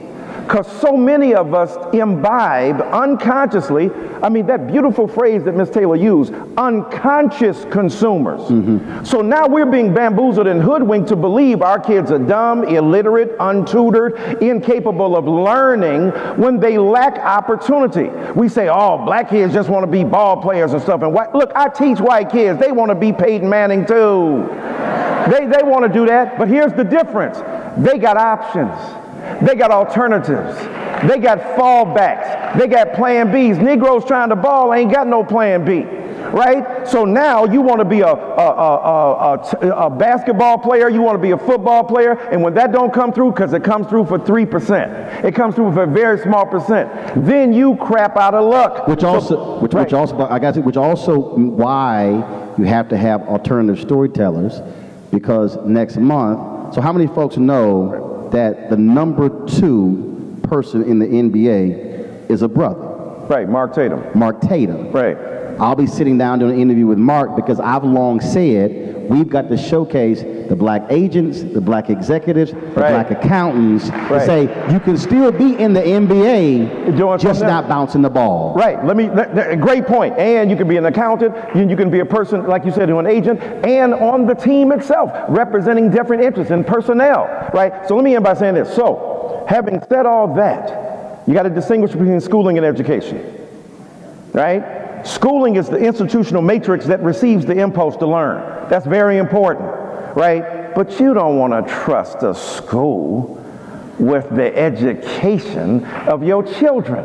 Education is knowledge transmitted with a purpose. And that ain't got to be in no institution. I know all the preachers up here shaking because Miss Taylor has said 2 times, you can stay at home and worship. I know they're going, Jiminy Christmas. My God, my tithes just went down. What is she talking about? Right? That ain't what she's saying. You know what she's saying. She's saying God can be best served by walking as a verb, not resting as a noun. Right? And so even reprobate preachers like me, Jack, you can see why I ain't got no church. You can clearly see, right? Because I would pass out condoms on the offering plate. But what's interesting to me, right? I'll give them to the preachers and deacons first, right? Oh, no. Of course. I ain't dogging us. Wait a minute. I'm not dogging us. Don't try to clean it up. Don't try to clean it up. Okay. I ain't dogging us. I'm specifying. Lord, let's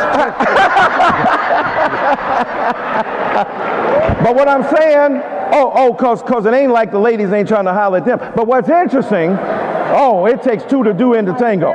I'm on my point. Me too. So what I'm saying to you, is that if we could understand that we have the institutional infrastructure of a church to gather together intentional and purposeful black people to teach our kids.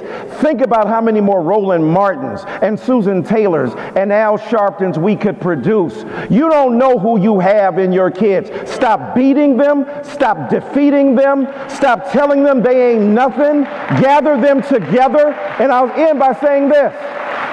My dream is not simply, as Ms. Taylor said, that one day they'll pull their pants up and fly. My point is one day we'll accept the fact that they ain't got to pull their pants up and can still be great, like Jay-Z, like Puffy. So it's not right, as I often say, if you lift their dreams, their draws will follow. If you lift their dreams, their draws will follow. Then they can pull their pants up, put on their manhood and their womanhood, and learn to love each other and not hate each other, and then teach their children. I end by saying this. I have seen it so often when I go out in these communities, there is no lack of knowledge for black people. Every other Negro I meet got a book. Yeah. Hey, can you read my book? Of course. And I met a book from a brother today. Right, tremendous young brother, Brother Shepherd, Shane Shepherd, right? Been in the prison, got out, got his book. Go check him out. Here's my point. Every other Negro I know got a nonprofit, got a book, got a business, and trying to get on. We don't lack desire. We don't lack intelligence. We lack opportunity, and let's give that opportunity to each other. I mentioned the book. There's been a lot of conversation over the last several months about a study that was done at Duke University. It was called What We Get Wrong About Closing the Racial Wealth Gap. And a variety of folks did this report at the Samuel Du Bois Cook Center on Social Equity. And so what they lay out is that, and I've had these folks tweet me, and they've said that, oh, you've gotten it wrong when I've talked about focusing on banking black, buying black, also talking about black home ownership. And essentially what they conclude is that the only way to deal with the racial gap, the racial wealth gap in America, is for there to be one, either reparations, or for there to be a trust that is set up by the government that actually where those funds go to African Americans. And I go, okay, that's the conclusion of the 67-page report. Right. Until that happens. Right. And that's just and that's fine. That's right. I read the report, went through all 67 pages. I'm like, yep, I agree. But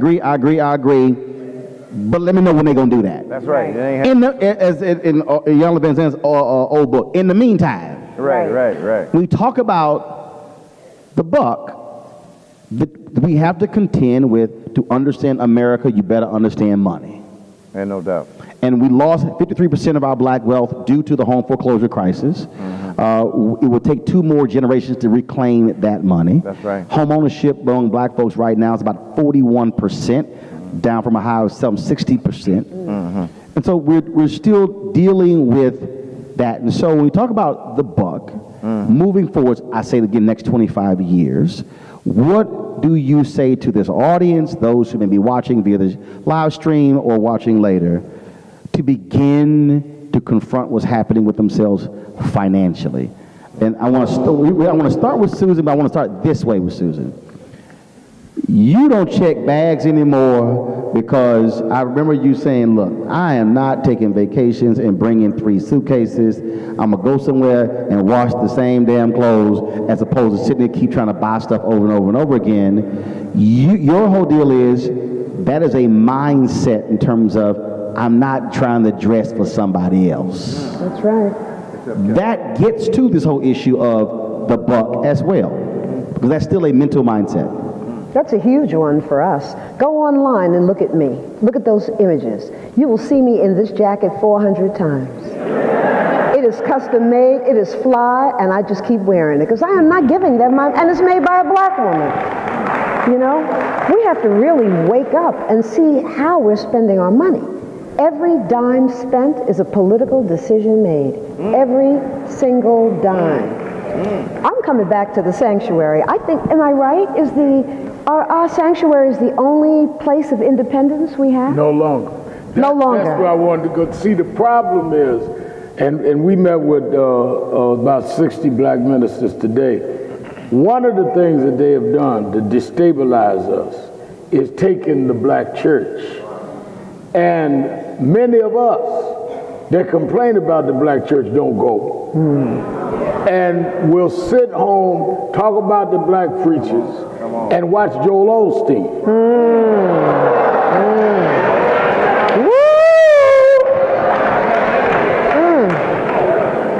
What we must do is redeem and take back the black church and support it, and then fine-tune it, as Susan is saying, to go after these things. If every black church, if you got half the black churches in Indianapolis, this is what we started to deal with in Breadbasket when I was a kid.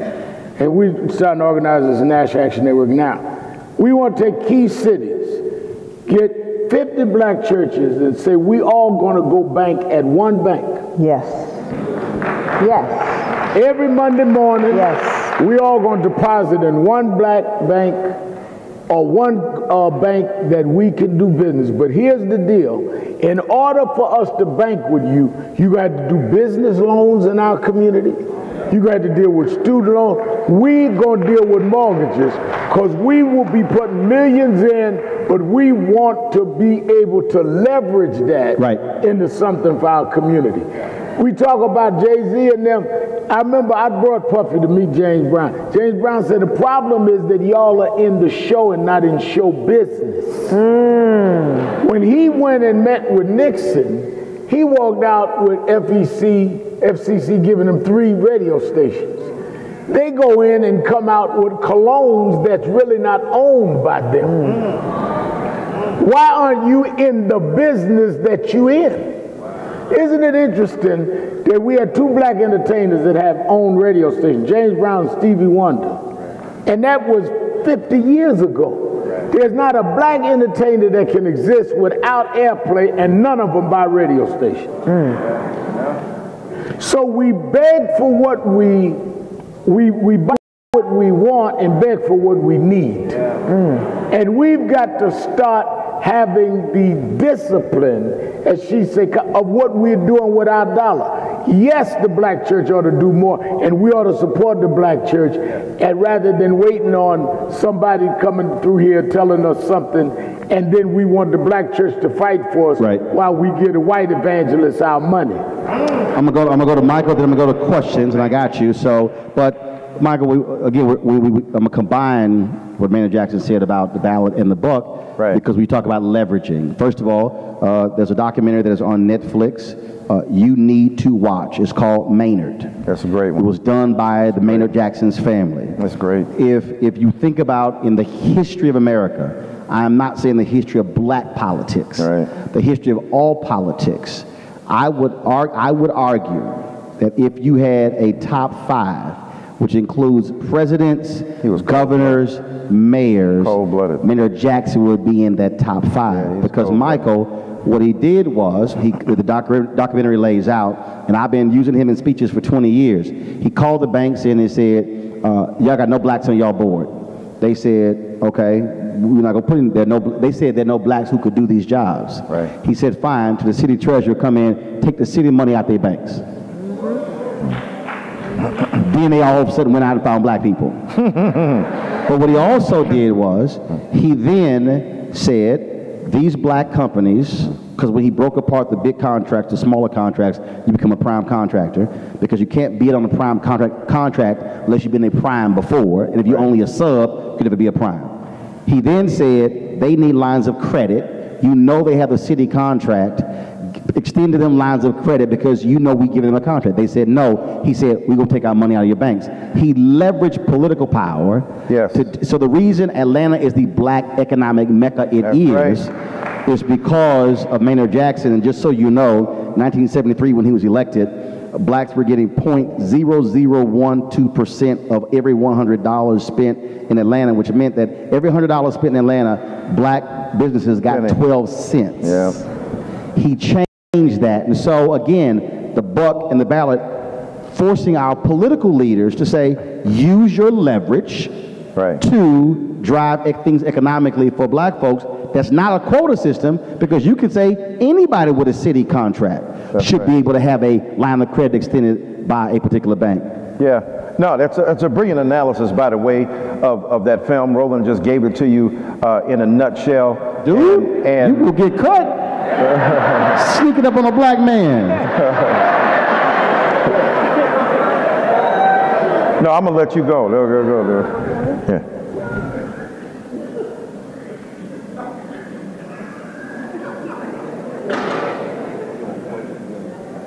Okay, got it. All right. Okay, got it. All right. He almost got cut, y'all. I'm right. Go ahead, Michael.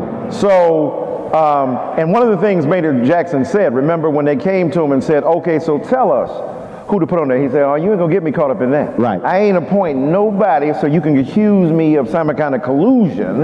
I'm gonna allow conscience to dictate what you gotta do, but know that the threat of withdrawing that money made folk act right. And that's why it's important, the cooperation between the ballot and the buck, because one of the things you do when you're a politician is you do what? You deliver critical resources to vulnerable populations in a time of crisis. That's what politicians do, right? I got a snowstorm. I got a flood. I got a tornado. So much of what gets people reelected, right? Sister Jane in Chicago got reelected just by shoveling snow.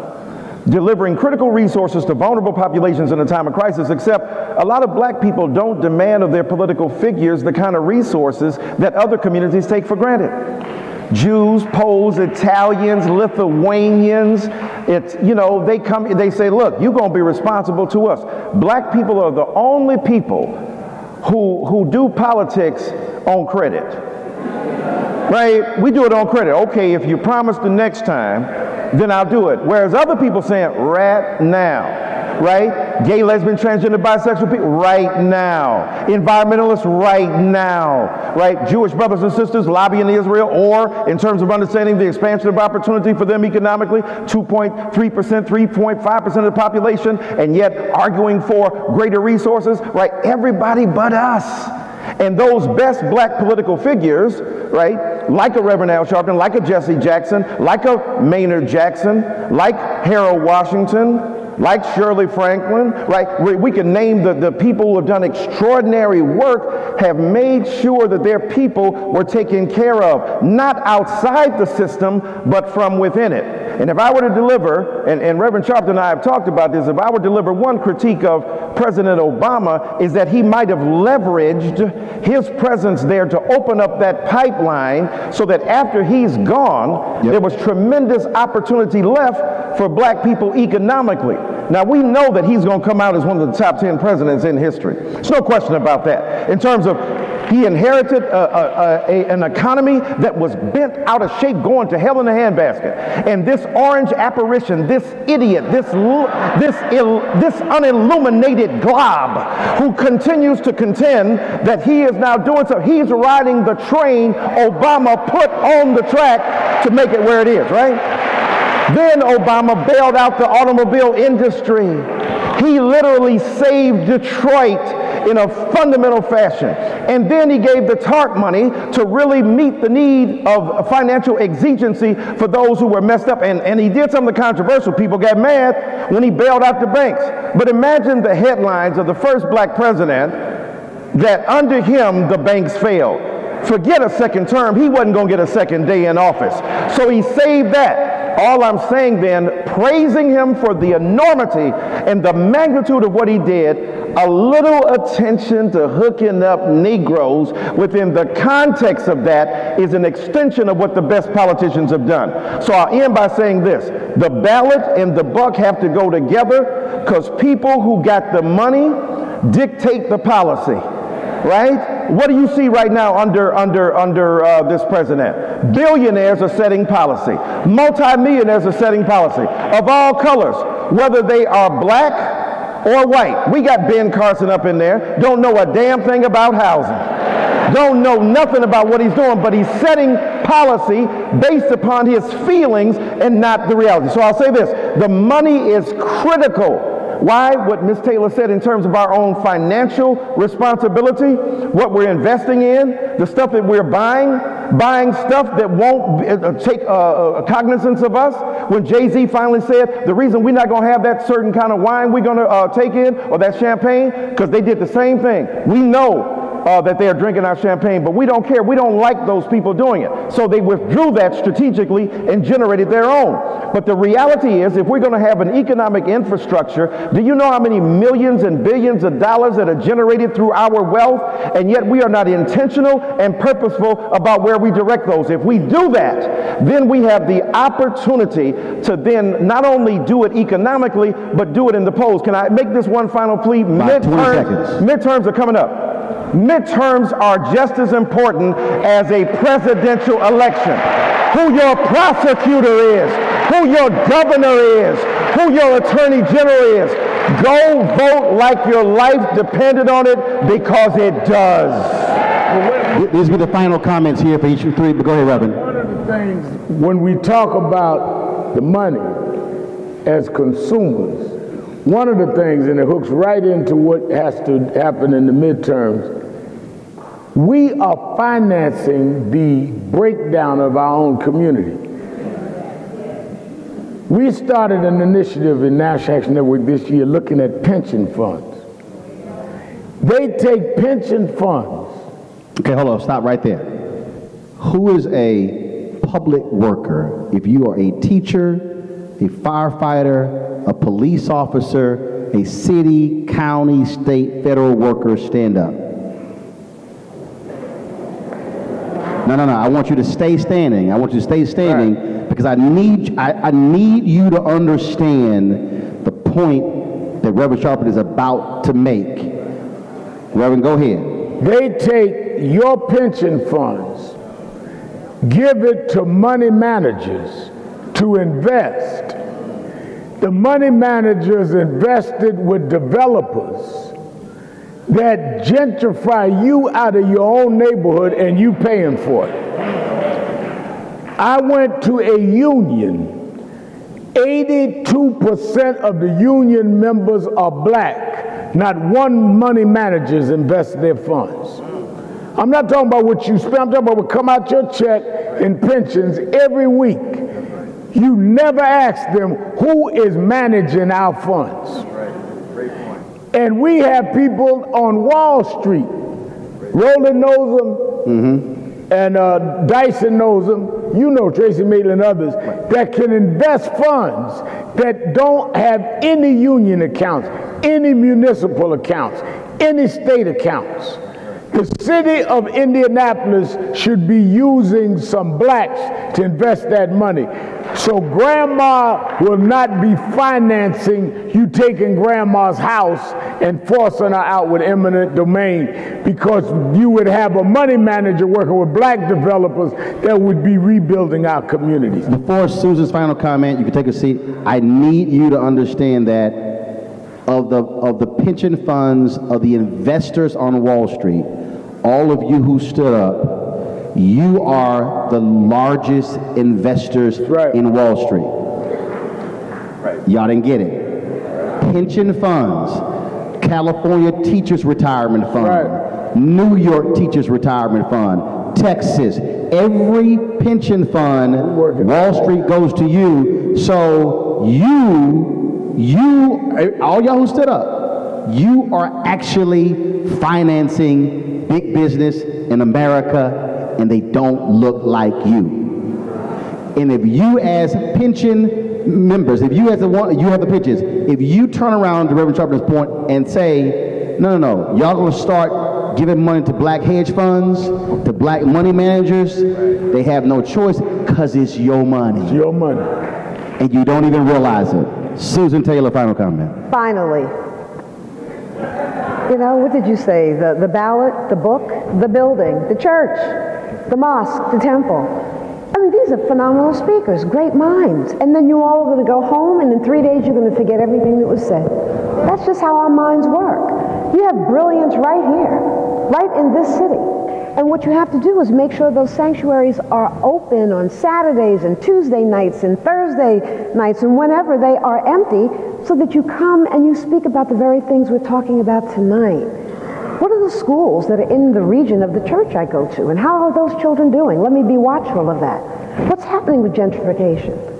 What about the monies that are ours that are being used to gentrify us out? None of this stuff is going to stick because we don't have a plan. We have to heal ourselves. We have to learn how to trust one another again. We have to learn how to love ourselves and one another again. And that means we have to come together. We just can't come together for the party or to hear, you know, black people are natural orators. You can find great black speakers everywhere. We've got to come together strategically and regularly to talk about the very things we're talking about tonight and come out of those meetings with what, Roland? A plan. And then when Susan Taylor said pulpit to pew, pew to pulpit, that's actually what... From the pews to the pulpit. That's actually what Ella Baker, one of the greatest organizers, actually taught. The reason she and Dr. King didn't get along, he believed it was pulpit to pew. She said, no, it's pew to pulpit. That's why she was one of our greatest organizers, including Reverend James Lawson, who is still with us. He turned 90 years old last month. And I can't wait till y'all see the conversation I had with him last week in LA. Michael, final comment. Yeah, well, look, I mean, the black church is central, right? Yeah, we got a lot of criticisms of the black church, but Jeffrey Johnson, my man, Reverend Jeffrey Johnson, y'all know him? Good brother. Right? Bishop College. At Eastern Star. And a tremendous brother doing the very things that Ms. Taylor's talking about. But, you know, there's a lot of critique to be made, and we should make it. But I believe I'm defensive about that institution, as we all are, because we wanted to achieve so much more. than people have thought that it was capable of achieving. But you know, Robert McAfee Brown, the old theologian, said the church is like Noah's Ark. If it wasn't for the storm on the outside, you couldn't stand the stink on the inside. Right? It's a lot of stink in the church, but it's a lot of storm outside. And that's why Ms. Taylor keeps referring to it. I like how she gave that alliteration of the B. She added that fourth B there. That's what black women do. Extend, improvise, and add on to. Because they will run stuff even if they ain't on program. Right? That's what they will do. So the building is critical. The church is critical. The genius you just heard in terms of that financial institution and fiduciary responsibility and the way in which it was broke down is a product of the black church. This man a product of the black church. I came about the black church. This woman deeply involved in black religion in a fundamental way. All of us owe our lives to spirit. But spirit makes religion behave right. We need something that transcends our sectarian binds. And I think that as people who love God, and whatever you call God, and whatever you refuse to call God, if we come together to understand that as a black people, we are the manifestation of an imagination that very few people could conjure. Howard Thurman, the great preacher, said, never reduce your lives to the event that is your immediate experience. This thing right here will not exhaust you. He said our slave foreparents saw something that they couldn't even begin to realize, but they knew we were coming. Yes. They felt in their bones that we were coming. If they could do that, what more can we do with our intelligence and our inspiration? That's why I love the church, the temple, the synagogue, whether you read the Bhagavad Gita, the Holy Quran, the Tao Te Ching, the Bible, the Hebrew Bible, or comic books, whatever it is that inspires you, allow that inspiration to translate into on-the-ground stuff. So going to these churches and seeing them used as the potential warehouse of our genius, imagine if church members who are fund developers, church members, deacons who are part of the NBA, church members who are part of accountants, if they would teach the people in their local churches, can you imagine the transmission of knowledge across the board? And I end by saying this, them churches got dough too. If the black church insists we ain't going to put our money in a bank that won't develop our communities, that won't give us a loan when we need it, then we yank that money out of that bank and we go somewhere else. And stop listening to Paula White and Joel Osteen and people who feed you a diet of evangelical poison when the Negro on the corner could use that money and that tithe to make something out of the lives of the people that you care for. Stop worshiping white people and stop worshiping those who hate you and embrace the people who look like you. Black skin, black nose, black hair, black behind, black eyes, black brains, black souls. That's what we need. I'm just saying what you said. Last comment. One second. Now, see, now hold up. See right there? No, hold up. No, I need everybody who's moving to stop. Because see, one of the biggest mistakes that we make in church is that we leave before the benediction without understanding that of all the prayers at church, the benediction is actually the most important prayer because it's the one that's sending you forth after you finished at church. We've had a great conversation. We've had a great dialogue. Now you must deal with accountability. Right. For 3 years, I hosted Reverend Sharpton's Measuring the Movement, and the whole point of that was about people make commitments. They said we're going to do this, and then we would hold them accountable over the course of the year to see who did what, who lived up to what they said, and those who didn't. Because it's the one word we're most afraid of, it's accountability. There are people in here who are members of fraternities and sororities. We mentioned the black church, but actually the one institution that does not depend on money from anybody else are black fraternities and sororities. They fund themselves. That's 2 million plus members. The thing that we have to get to deal with is accountability. And so to understand that, I know some of y'all are sitting here saying, okay, we appreciate the Stewart brothers. Thank you so very much. This is great. This is wonderful. But we in Indianapolis, and I hear all that. We can't change it. I'm only going to do this because I need you to physically see what I'm talking about. So literally the first 4 rows here could stand up. Just first 4 rows here. I need you to actually see this to understand this. You've got more people who are standing up than the number of black people who were sitting in a church basement in Montgomery in 1955. When Susan mentioned Montgomery bus boycott, we always go, oh, 381 days. No, it was planned to be a 1-day boycott. Then they said, let's go 5. Then it went 381. The beauty of this is that they elected Dr. King and he wasn't even in the room. He was actually the mimeograph machine. And they said, well, you got to give a speech in an hour, so you got to go get prepared. He went to the bathroom to write his notes out. The movement that transformed the world began December 1st, 1955. You could arguably say ended with his death on April 4th, 1968. It's 13 years. If you go through the history of this world, you can go to see MLK Street in India, in Serbia, when they were in Poland in the stockyards with Solidarity movement in the 80s, Lech Walesa, they were singing Lift Every Voice and Sing. Eastern Europeans were singing We Shall Overcome. The Arab Spring had signs that said, I am a man, the same sign black men wore in Memphis in 1968. Right. The point I'm making is this. Jim Crow was brought to his knees because a handful of black people in a church basement in Montgomery decided to do a 1-day boycott. That then transformed the world.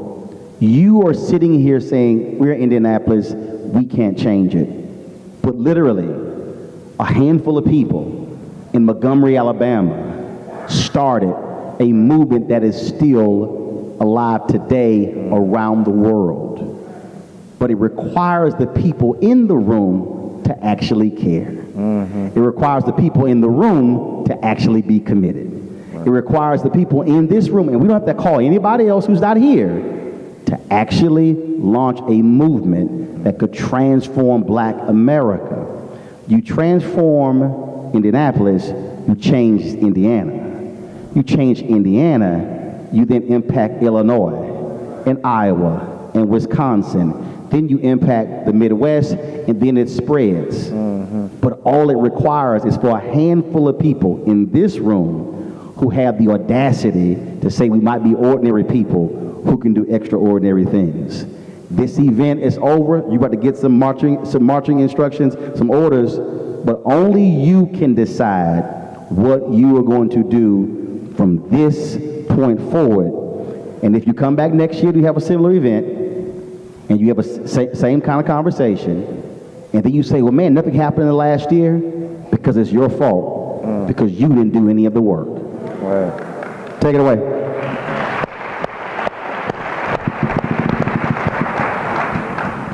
I think we can all agree it's been a very robust conversation that we really needed to listen to more tonight. So I apologize we didn't get to audience questions, but I do, before you leave, want to bring up Marion County Clerk Myra Eldridge. Good evening, everyone. I have the privilege of serving as the first African American clerk of Marion County.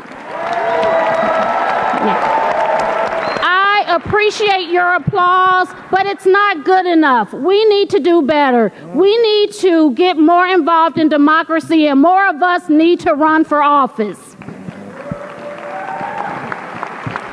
I'm tired of reporters contacting me, asking me why aren't minorities participating in the democracy that serves them in Marion County. Our voting numbers are dismal, and we've got to do better, Black America. This is the first time in the history of Marion County that we will have 6 early voting locations. How many of you know change happens at the ballot box? We all, with everything that's going on, should not be walking. We should be running to the ballot box. If you notice, I'm wearing a button and it says, "No excuses, vote." And as I take my seat, Black America in Marion County, no excuses. Let's vote, and let's vote early. Thank you for taking my comment.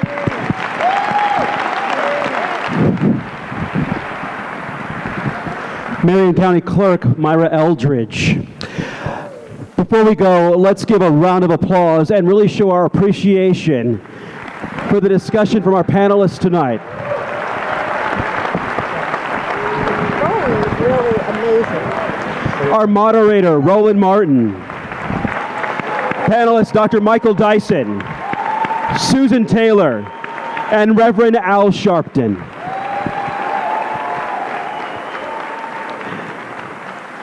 Thank you for your participation tonight. And for those of you in the audience, please make sure if you've enjoyed what you've seen here this evening and experienced, fill out those evaluation forms in your program. Leave them in the boxes in the lobby as you leave.